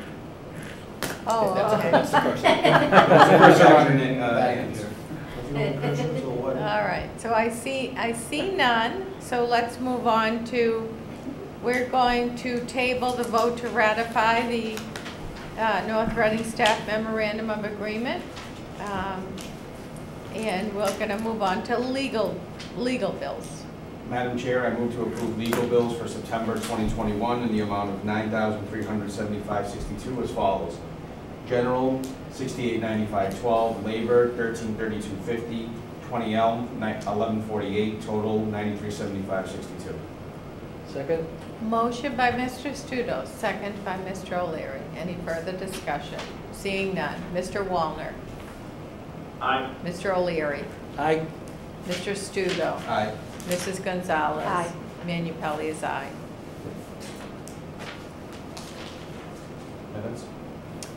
Next order of business is the minutes, June 21st, 2021, regular and executive session.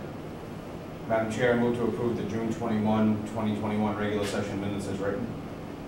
Second, would you have hand up, Michael? I did, Madam Chair, through you, Madam Chair, and I know it's upcoming, but there were a couple of minutes where we had missed a couple of corrections that were more Scrivener, I think, in nature than anything else. We made those corrections and we uploaded those minutes into the folder during the course of the day today. They were in a separate PDF. They were, Okay. they are marked up accordingly, but they were, I think they were all Scrivener's errors. So on our end. motion as amended, or do we want to No, table I don't that think- to the? I don't think that was for these minutes. I think it was for the next one as I'm jumping ahead. Okay. Are you sure it wasn't for these? We've Okay. tabled these 7 times. I mean, it's June. Okay, so we're, I still second it. Yeah. we're moving to approve the minutes as amended. Mr. Studo, did you make the motion to move to approve as amended? No, I thought those were the next ones he said. No, they're these ones as well. Madam Chair, I move to approve the June 21st, 2021 regular session minutes as amended. Second. Okay. Motion, motion by Mr. Studo, second by Mr. O'Leary. Any further discussion? Seeing none. Mr. Wallner. Aye. Mr. O'Leary. Aye. Mr. Studo. Aye. Mrs. Gonzalez. Aye. Manu Pelley is aye. Are the next ones as well as amended? Yes, Madam Chair. executive session, yes. Madam Chair, through you. So all of these minutes As are, amended. they're all revised. So we did that between the last time these were on the agenda and tonight. Then today, there were further corrections that were made, which is what I was speaking to. Do you want me to say as revised and then amended? As For amended. I think as amended we'll do it, but I just want to be clear that 2 things happened. We made corrections between the last meeting and today, and then there were a few other things we had to do additionally. Thank you. Thank Okay. you. Madam Chair, I move to approve the June 21st, 2021 executive session minutes as amended. Second. Motion by Mr. Studo, second by Mr. O'Leary. Any further discussion? Seeing none. Mr. Wallner. Aye. Mr. O'Leary. Aye. Mr. Studo. Aye. Mrs. Gonzalez. Aye. And Manu Pelley is aye. Madam Chair, I move to approve the October 18, 2021 regular session minutes as amended. Second. Motion by Mr. Studo, second by Mr. O'Leary. Any further discussion? Seeing none. Mr. Wallner. Aye. Mr. O'Leary. Aye. Mr. Studo. Aye. Mrs. Gonzalez. Aye. Manu Pelley is aye.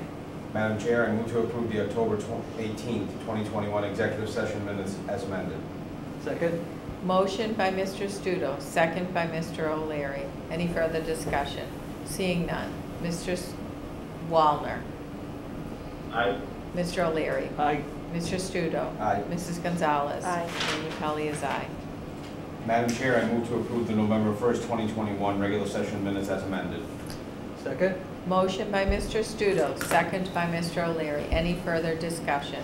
Seeing none. Mr. Wallner. Aye. Mr. O'Leary. Aye. Mr. Studo. Aye. Mrs. Gonzalez. Aye. Manu Pelley is aye. Madam Chair, I move to approve the November 1st, 2021 executive session minutes as written. Second. As amended, right. Second. As written? As or- amended, or as amended, sorry. You as did amended. say as written, so. My apologies, as amended. Second that. Tough crowd tonight. Motion I heard amended. motion- Obviously, you need more practice. You get another year closer. Another year, you just don't, you just bought it. No. I think I should- Motion- Mr. Wallen is going to stand up. I think I deserve a termination letter for this Mr. position. Wallen's giving the thumbs up there. Motion by Mr. Studo, second by Mr. O'Leary. Any further discussion? Seeing none. Mr. Wallner. Aye. Mr. O'Leary. Aye. Mr. Studo. Aye. Mrs. Gonzalez. Aye. And Manu Pelley is aye. All right. We're all set with the minutes, and now we're going to move on to the review the upcoming board's meeting schedule. So, Mr. Gilberto, we already have meetings set, and We have December 6th. Yes. Would you like me to review? Yes. Through you, Madam Chair. Yes, we have meetings set for December 6th and December 20th. Those are our regular meetings in the month of December. We scheduled to continue our strategic planning meeting on Wednesday, January 5th. The recommended meeting dates for January up until the May election, or the organizational meeting thereafter, with dates as follows. Mondays in January, the 10th and the 24th, with the 17th being the Martin Luther King holiday. For February, we recommended February 7th and 28th, with the 14th being Valentine's Day and the 21st being President's Day. That's not school vacation week, no. No, it's the 21st, Mr. Studo. Everything revolves around school vacation. Well, Mike's right there with you, so. We live in the same schedule.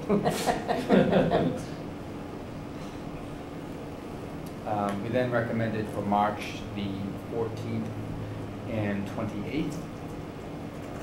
Again, as has been the case for the past few years, we typically will recommend the 2nd and 4th rather than the 1st and 3rd Mondays for March and April. Part of that being because of the crunch of the meeting dates in February and because of the holiday in April as well. So we recommended the 14th and the 28th. What is not on here is the date for the Saturday budget hearing, which we anticipate will be either late February or early March, and we'll come back with that date in either in December or early January. Except February 26th. Yes. School vacation. Correct. We do not typically have. I'm being that very that selfish day. there. No, we do. We don't typically have it that week.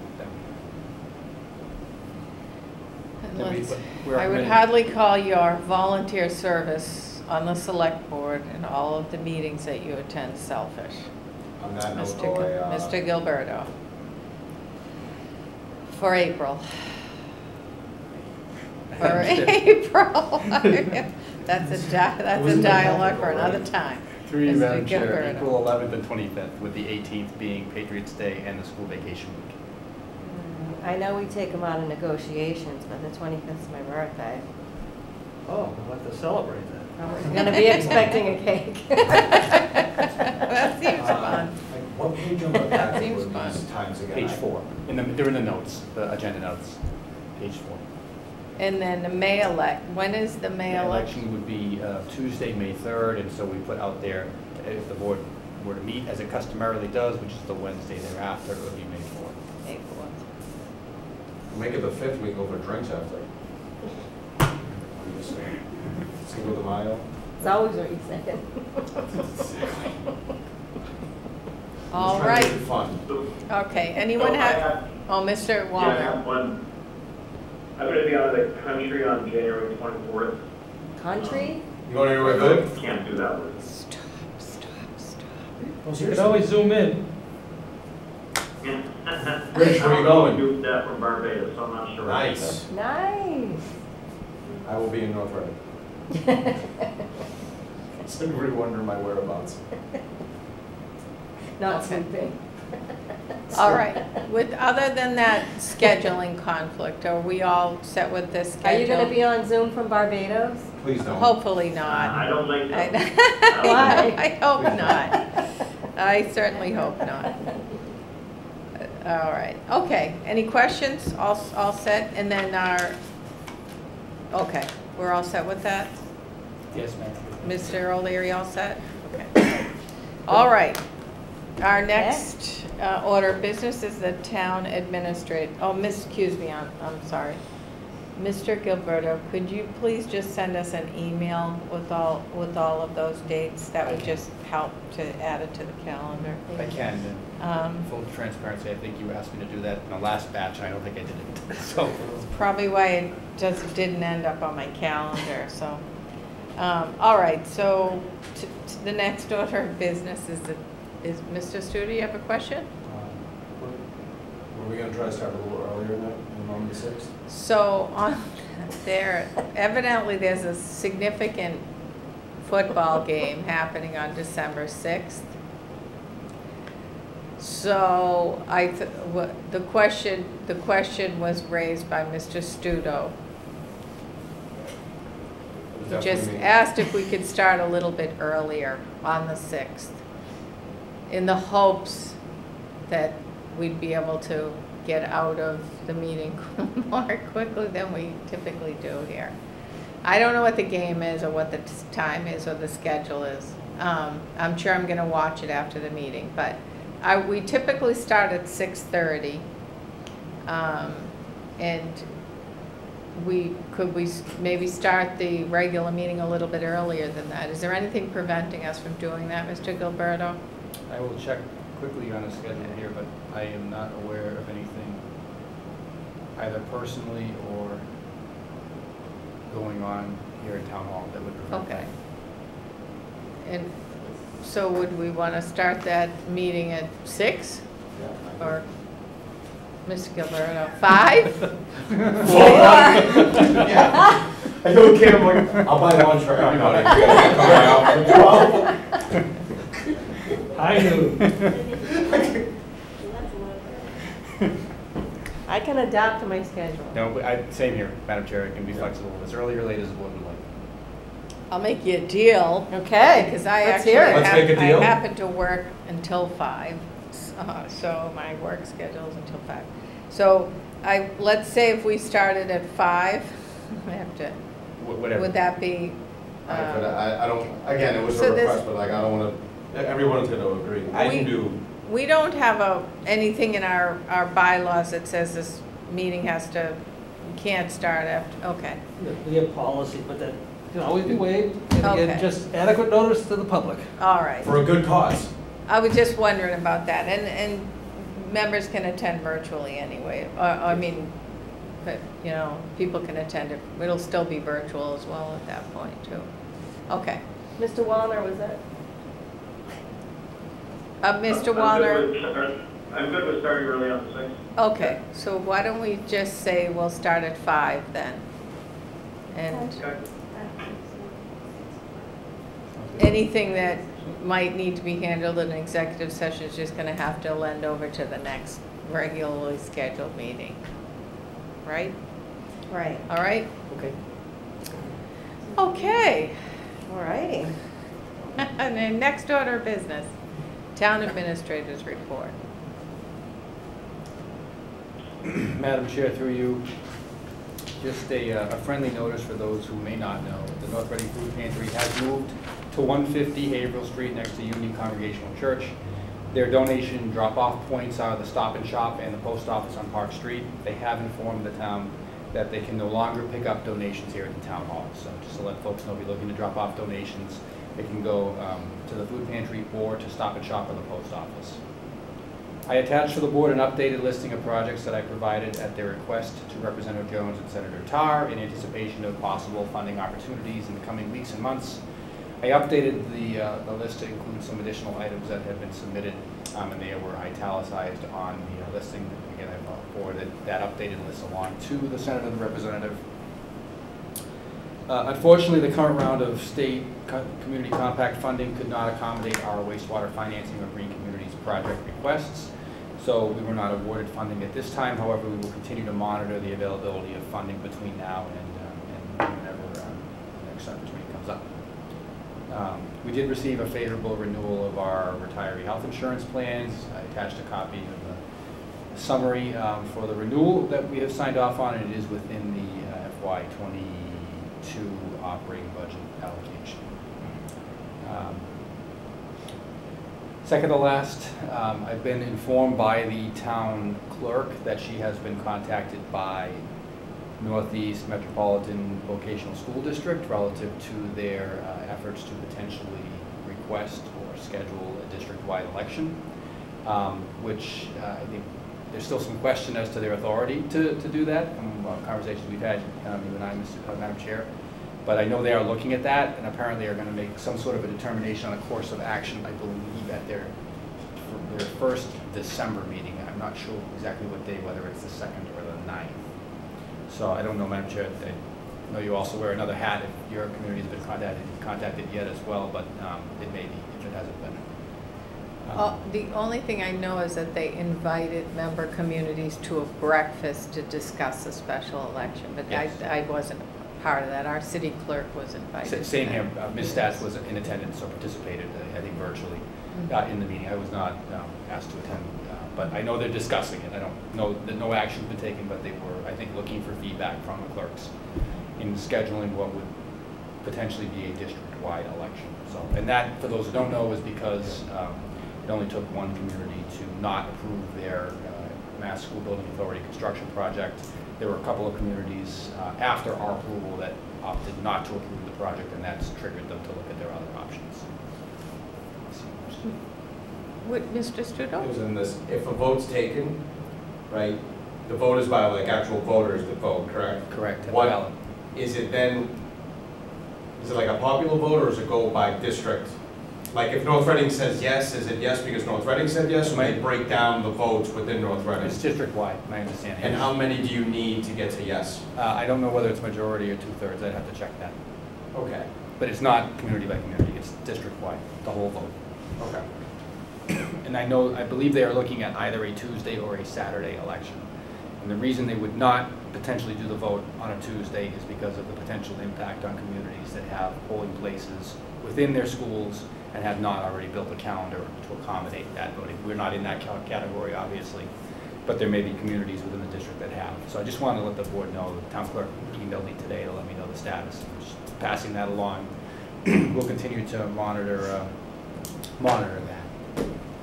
And then finally, Recreation Director Lynn Clemens has informed me of her intention to retire effective March 31st, 2022.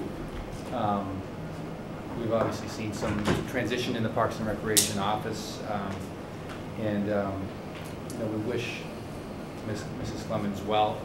She's has a tremendous opportunity to see and spend time with family, and is hoping to pursue that, and certainly look forward to recognizing her here in front of the board as that date draws closer. But I offer that just because folks should anticipate to see a job posting shortly for that position as well in the coming weeks. I believe that concludes my report this evening. Thank you. All right. Mr. Wallner. Yeah, just briefly, I think most people know that I did that age-friendly presentation at the end of October, and then the select board had a chance to get together for our first of 2 strategic meetings, and like in the past, this board is highly favorable in supporting what the age-friendly initiative is trying to do. I owe the board some homework on some of the definitions we talked about. I'm in the process of doing that. I'm not done, so before I give that back to the board, I want to be better prepared. I don't need you to spend time fixing things that I could easily fix myself. So I'm in process of doing that. But I think the main message to the town is that the age-friendly initiative is strongly supported by the board, and we're going to do whatever we can to make that happen for the town and for the people who are affected. Ultimately, the whole community, but especially rising seniors and existing seniors. So workload's on me a little bit to get a lot of that done, and I apologize for not having it done by this meeting tonight, but it is a process. Thank you, that's it. Thanks, Mr. Wallner, and also thank you for joining us remotely. You're away, but you're still here, dedicated to the board and dedicated to the community. So thanks for taking the time out to join us virtually. Mr. O'Leary. My pleasure. Thank you. Thank you, Madam Chair. A few things. One, water, wastewater, again, the subcommittee continues to meet. Just in relation to ongoing projects in relation to the chlorination plant, which is being built at 303 Main Street. That's progressing well ahead of schedule, which is a good thing, and within budget. So that's a good indication things are heading in the right direction. As far as the wastewater, our consultants have been conferring with Mass DOT, and becoming fully engrossed in the planning stages and trying to get ourselves to fit in with their schedule and see what we have to do to comply with their requests and hopefully remain on schedule with what our plans are. So, but we're all working very hard. And again, I want to acknowledge the administration and Joe Parisi and Mark Clark and John Kleppel and our consultants. They're doing a very good job of putting an awful lot of effort into it because, again, our time frame is short. You know, we're looking for an October 2022 town meeting to bring forth a whole host of proposals to move this project forward, and that's very aggressive, but they're meeting the challenge, so that's greatly appreciated. Hillview, again, is still considering application for use of the pub. And we're going to be meeting again, I believe, tomorrow, subcommittee. The subcommittee to consider proposal for the pub area and potentially the function hall up above, but there's significant challenges with the facility itself in relation to getting some activity, particularly in the function hall. But we'll have an update shortly, I would expect, from the board and the community as to what the future holds for that facility. Again, Board of Health, met with them the other evening. They continue to monitor what's happening with COVID and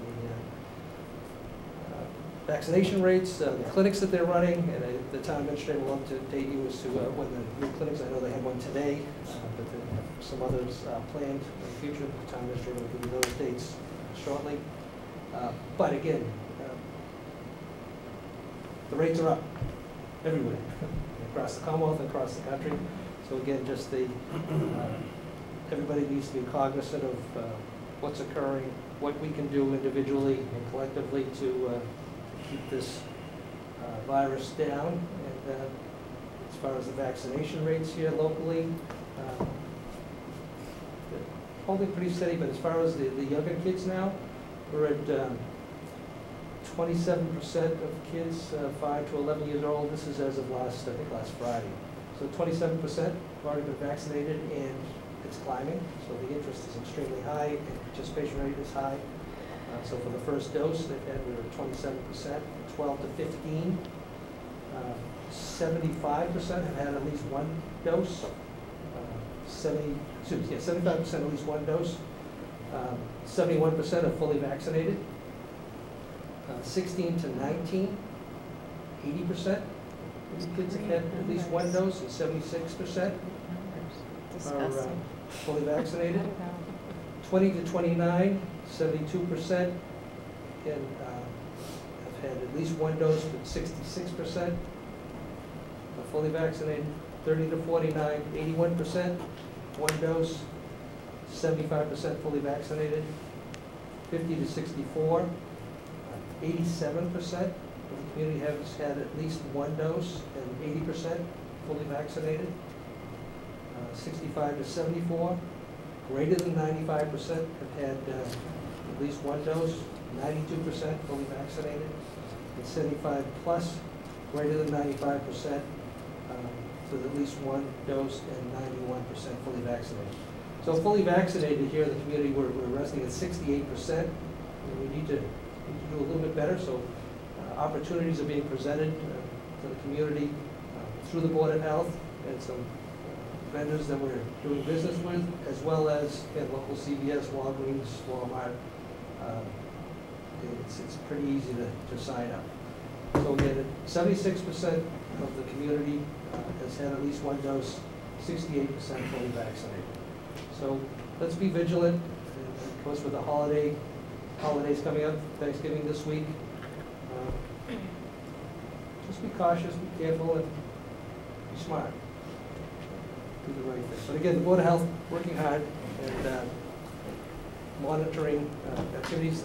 Just for informational purposes, we're at just in the last 2 weeks, there's been 40 new cases, and those case loads are now starting to increase, and we were averaging just a little better than three cases per day. We're now exceeding 5 just in the last week or so. So there's an uptick here. There have been kids, less than 11 years old. I think there's been like 50 some odd cases. So just in the last week, there's been 53 new cases just in this past week in North Reading. So again, things are ticking up. It's not just here, it's everywhere. Are those broken down with vaccinated and unvaccinated? Well, some of the kids who are under 11. I mean with adult, that one with people who can be. Yes, there are also, as far as since July 1st, there have been, from July 1st to November 22nd, there's been 401 cases in the town of North Reading. 250 unvaccinated, 151 vaccinated cases Since July? since July. What about just the recent ones? The recent ones, I don't have the exact numbers, but public health nurses indicated that I think it's running almost 2 to 1 unvaccinated as far as so the breakthroughs, well, there are breakthrough cases. The vast majority of the people that are contracting COVID right now are unvaccinated, which kind of makes sense. Well, it's different. Andover's numbers are more vaccinated, so I was just curious. I'm not aware of Andover's, and I think everything that I've seen from a national news level and even a statewide level, the unvaccinated rates far exceed those that are vaccinated for the breakthrough rates. Again, they're just more vulnerable, for whatever reason. It makes sense. But that being said, people need to be cautious, and when we're in settings, use the masks. If you're going to be going out in public and going to public places, just be cautious. That's all. But anyway, they're very vigilant, and town administrator's been tuning in too, so. Just, we lost our audio on here, so I need to briefly dial us back in. Oh. Okay, hold on one, okay. Does Mr. O'Leary have to say that all again? He doesn't have to say it all again. I think NORCAM has it, but Good, Zoom did okay. not. Yeah. I don't know what happened. You need audio for Rich, I'm thinking you though. got more people on NORCAM than Zoom right now. Maybe 2 more people. One and a half. That includes Phil. That's his family. Phil's wife and son. Yeah. Yeah. His wife and Henry. Your wife and your Well, I did want, if I could add to, sorry, I know I'm too, but the food pantry actually is not accepting any more donations. Welcome to Zoom.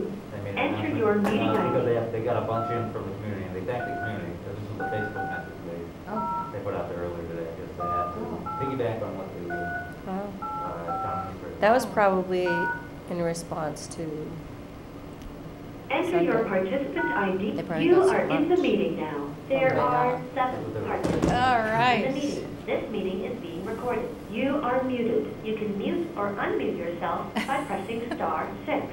You have been added to the waiting room. You cannot talk or listen until the host admits you to the meeting. You are muted. You are unmuted. Okay, we're all set? All right, Mr. Studo. So I just want to Mr. say, Studo. just relay the same message that Governor Baker did, that enjoy Thanksgiving, something that we could not do last year. Of course, be cognizant, but also understand that it's different. It may look the same, but I do believe it's a little different, and that's it. I'm going to end on a very high note of just saying Happy Thanksgiving to North Reading. I know some are staying here, some are traveling, but be careful on the roads, because I'm going to tell you, I think that's going to be a bigger risk than COVID on the highway this year, just because of, there's a lot of travelers, irrespective of gas prices, so that's it. Thanks, Mr. Studo. Mr. O'Leary? Yeah. That's my We going back to you, Mr. O'Leary? Yeah, I know you muted me, but that's okay. Nobody But, muted I just had you. just a couple other comments. By the way, the people, oh, I'm sorry. I That's thought okay. you were finished. I'm sorry. No, I get Mr. O'Leary. No, that's okay. So for those of you on Zoom, you were fortunate you didn't get to hear what I said. So, but to finish off, again, so that's from the board member reports as far as what we've been involved in from a liaison standpoint. But from a community standpoint, and I'm not going to steal anybody else's thunder here too, but there have been several things going on over the last week or so, which has been terrific, which makes this community a wonderful place to live and participate in. And first of all, our strategic plan, the first meeting we had, was terrific. I just want to say to my colleagues, town administrator, I think we've made some significant headway. I think we found a lot of common ground and clarity on some issues, and we have more work to do, but it's all in a positive light, and I think it was very successful to the point where we're going to have a second meeting to finish things up, and I think that's terrific. I think it was a wonderful thing. So for the community, that's a good thing. Desserts were good too. Again, someone else can talk about this too. Again, we also recognize a couple of people today, the CIT Good Neighbor and Penny Esposito, and someone can talk about that a little bit later on, but again, well-deserved. You can go ahead. You can go ahead. And the food pantry and what they do, and Penny is an example of people who just quietly step up and put in a significant amount of effort and work. And today, the chair and I and the town administrator had the opportunity to have the Boston Post Cane Committee make a presentation to Camilla Tachara, and again, Madam Chair, you can take it from there, but it's a wonderful thing that's come to fruition again. Again, there's this tradition of the Boston Post cane started back in 1908 when the Boston Post gave every community in the Commonwealth of Massachusetts a gold top cane to give out to the oldest citizen in the community, and to continue to do that. Well, several years ago, or several decades ago, the cane disappeared, and we haven't been able to resurrect this tradition until this morning. And again, much to the credit of a good friend Gloria Mastro, who was hounding us for a significant amount of time to get this on the road and get going again. It came to fruition. The only sad part is that she's here to enjoy it and see that it came to fruition. But it was through her diligent efforts that pushed this committee to get it done. We've got a replacement cane. It's going to be on display again in the library, like a plaque with all the future recipients who received it, put on the plaque. And this lovely young lady that received it today got a nice pin commemorating it with some citations from the committee, this board, and it was a delight to be there. And then Chair and Mrs. Gonzalez can talk about this more extensively than I, but the drive-through Thanksgiving. That's great. Big pickup meal that Representative Jones and Senator Tarr sponsor on an annual basis was a tremendous success. And Linda Jones deserves, if not all, most of the credit. But it's a tremendous undertaking. And there were 150 plus meals that were delivered on Sunday. Very efficient operation. And the effort that goes into it is significant. And I know people that came through were very appreciative, but to Brad and Bruce and particularly Linda, I know it's greatly appreciated by people who received it, and I appreciate the opportunity to just participate. And then, last but not least, North Reading football team is qualified for the Super Bowl. We'll be playing on December 12th at Gillette. The first. What's that? The first. The first? Yeah. First time? Oh, no, I was going to say December 1st. Oh, December 1st? I thought it was the first. Oh, December 1st, okay. Yeah. But at Gillette Stadium against Swampscott, and in between, they have to beat the Pioneers from Linfield to take Turklees and hold on to Turklees, which is a little trophy that they swap back and forth in the Thanksgiving rivalry. So good luck to the Hornets Thanksgiving Day, but good luck in the Super Bowl too, and well deserved. And they've worked hard this year. So, but to everybody else, and to my colleagues and administration, everybody here, happy Thanksgiving and safe travels if you're traveling. Thank you. Thanks, Mr. O'Leary. Mrs. Gonzalez? Okay. So I'll talk about recycling. I got an email today from Dan Greenberg. I don't know if he's still on there. I think he's gone now. He was here. Received with the work of Joe Parisi, our director of DPW, got a small initiative grant from the DEP in the amount of $1,250 to use towards waste reduction and recycling. So that was great news from the Baker Polito administration. So that's exciting, and we'll have fun thinking about how we'll use that. And also still working on the pay-as-you-throw initiative that's really moving forward pretty quickly. So we'll be talking more about that in the future. And I wanted to just talk about the Veterans Dinner. Sue Magner did a fantastic job. All of those who attended, it was a great evening. It's always an honor to be there and to be honoring those veterans. And the Tewksbury Country Club donates everything, the meals. It was a really great night. And she always does a great job with that. And of course the Thanksgiving bags, I was going to touch on that too. That was a great day. 3 of us were able to make it, and it's always fun to do that. I enjoy that every year. Of course, I enjoy the sit-down dinner more, which they always donated also. Representative Jones and Bruce Tarr and Linda. So thank you to them, because that's always a great take, and Linda put so much work into those bags. They were unbelievable what was in there. And yeah, the Good Neighbor Awards, unfortunately, used to be in person and a bigger, you know, it just felt nicer to be there and be present. But now it's, I haven't been able to be there for the 2 that they've done. So, but I don't know, maybe, were you there, Steve? Yeah, so maybe you can touch on that, Sure. Mike, on how they did that, because I wasn't able to attend. Yeah, it was well done by Miss Lukowitz. So we went to the food pantry this afternoon, excuse me, and presented Penny Esposito, who was one of the nominees, with the Good Neighbor Award. Chief Stats, on behalf of the CIT, presented her with the plaque that goes with it. It's a small plaque.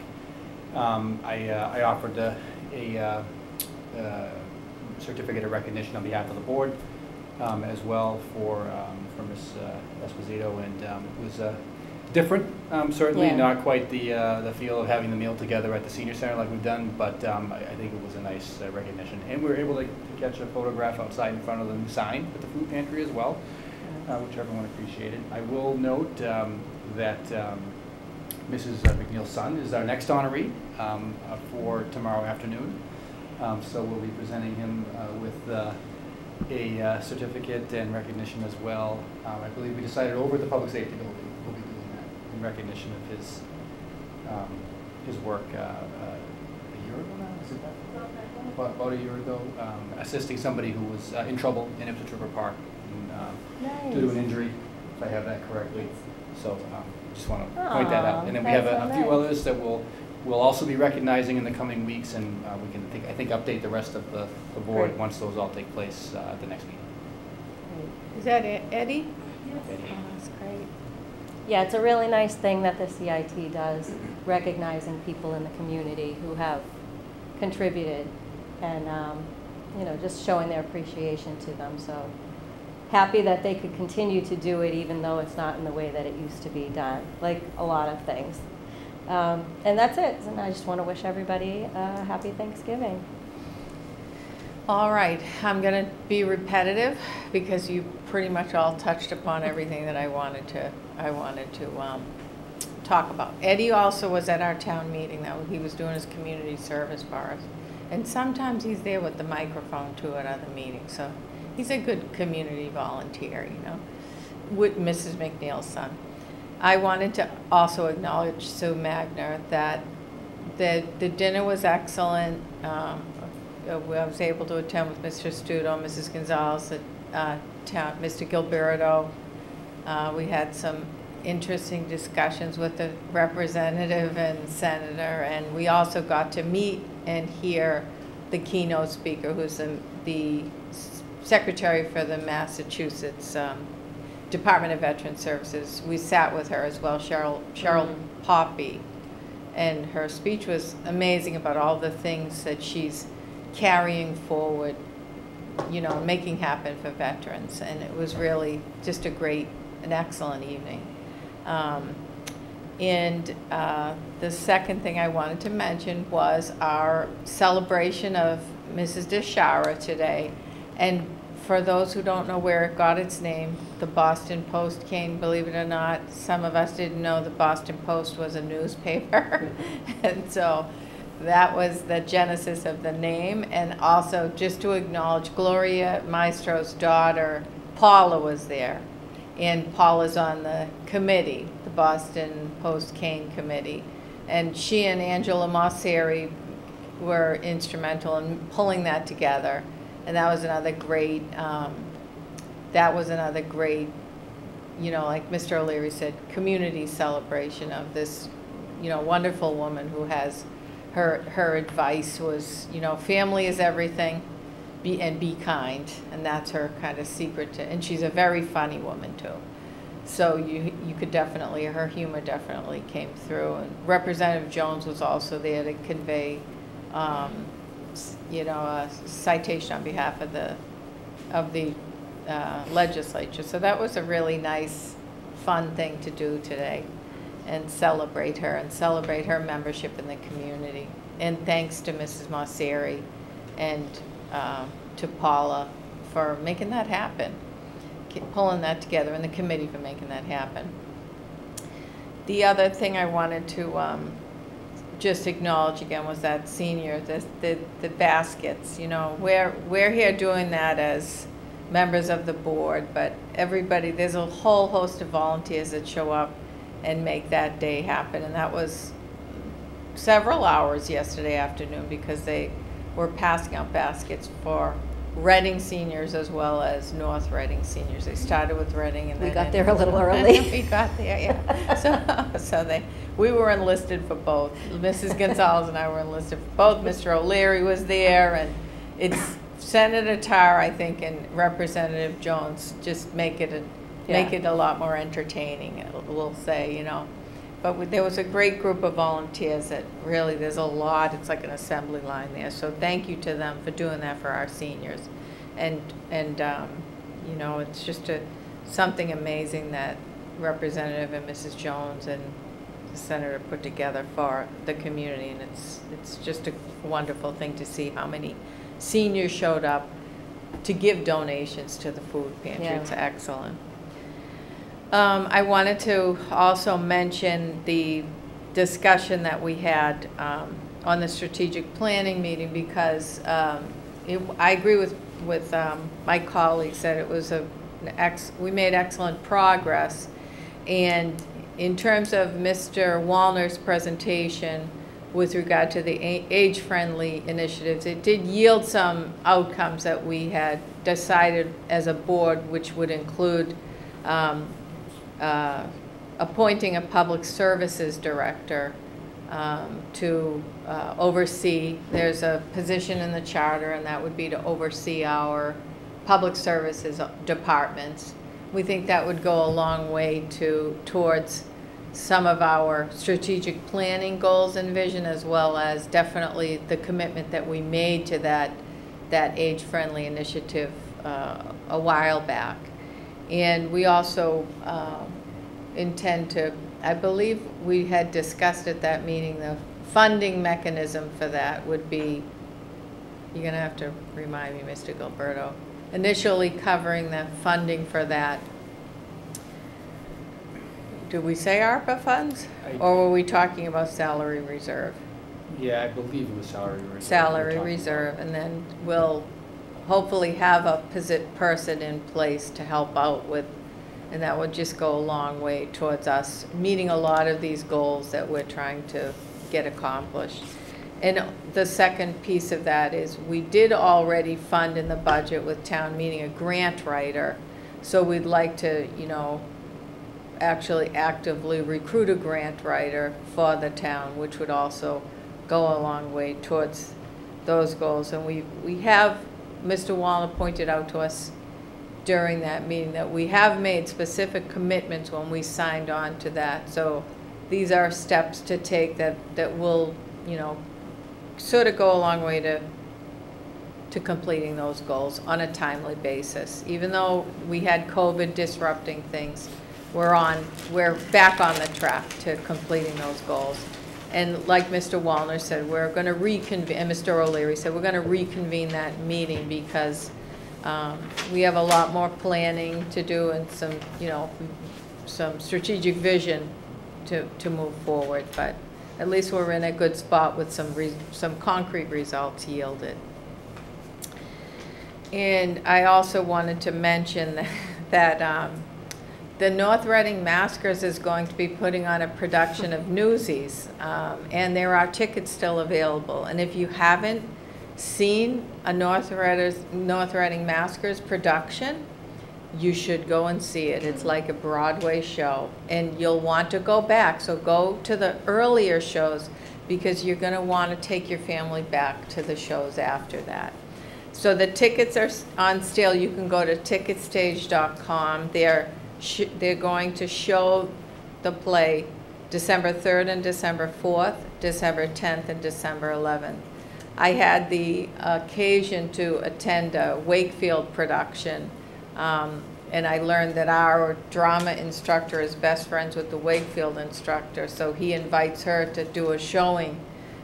So I saw a sneak peek of one of the numbers from the show, and they participated in the end, and that was excellent. The Wakefield performance is excellent too. So, but anyway, go buy your tickets to Newsies. You're going to want to bring your family. It's a great time. It'll be a fun time, and that's my shameless plug because I happen to have a son that's in the show. So. And finally, I just want to end by wishing everyone a healthy, happy, holy Thanksgiving. I hope you have a peaceful, I hope my colleagues and I hope members of the community have a nice, peaceful, enjoyable Thanksgiving. Do we have a motion? There's always a motion. Mr. Studo. Madam Chair, I move to adjourn. I'll second. Motion by Mr. Studo, second by Mr. O'Leary. Mr. Wallner. Aye. Mr. O'Leary. Aye. Mr. Studo. Aye. Mrs. Gonzalez. Aye. Manu Pelley is aye.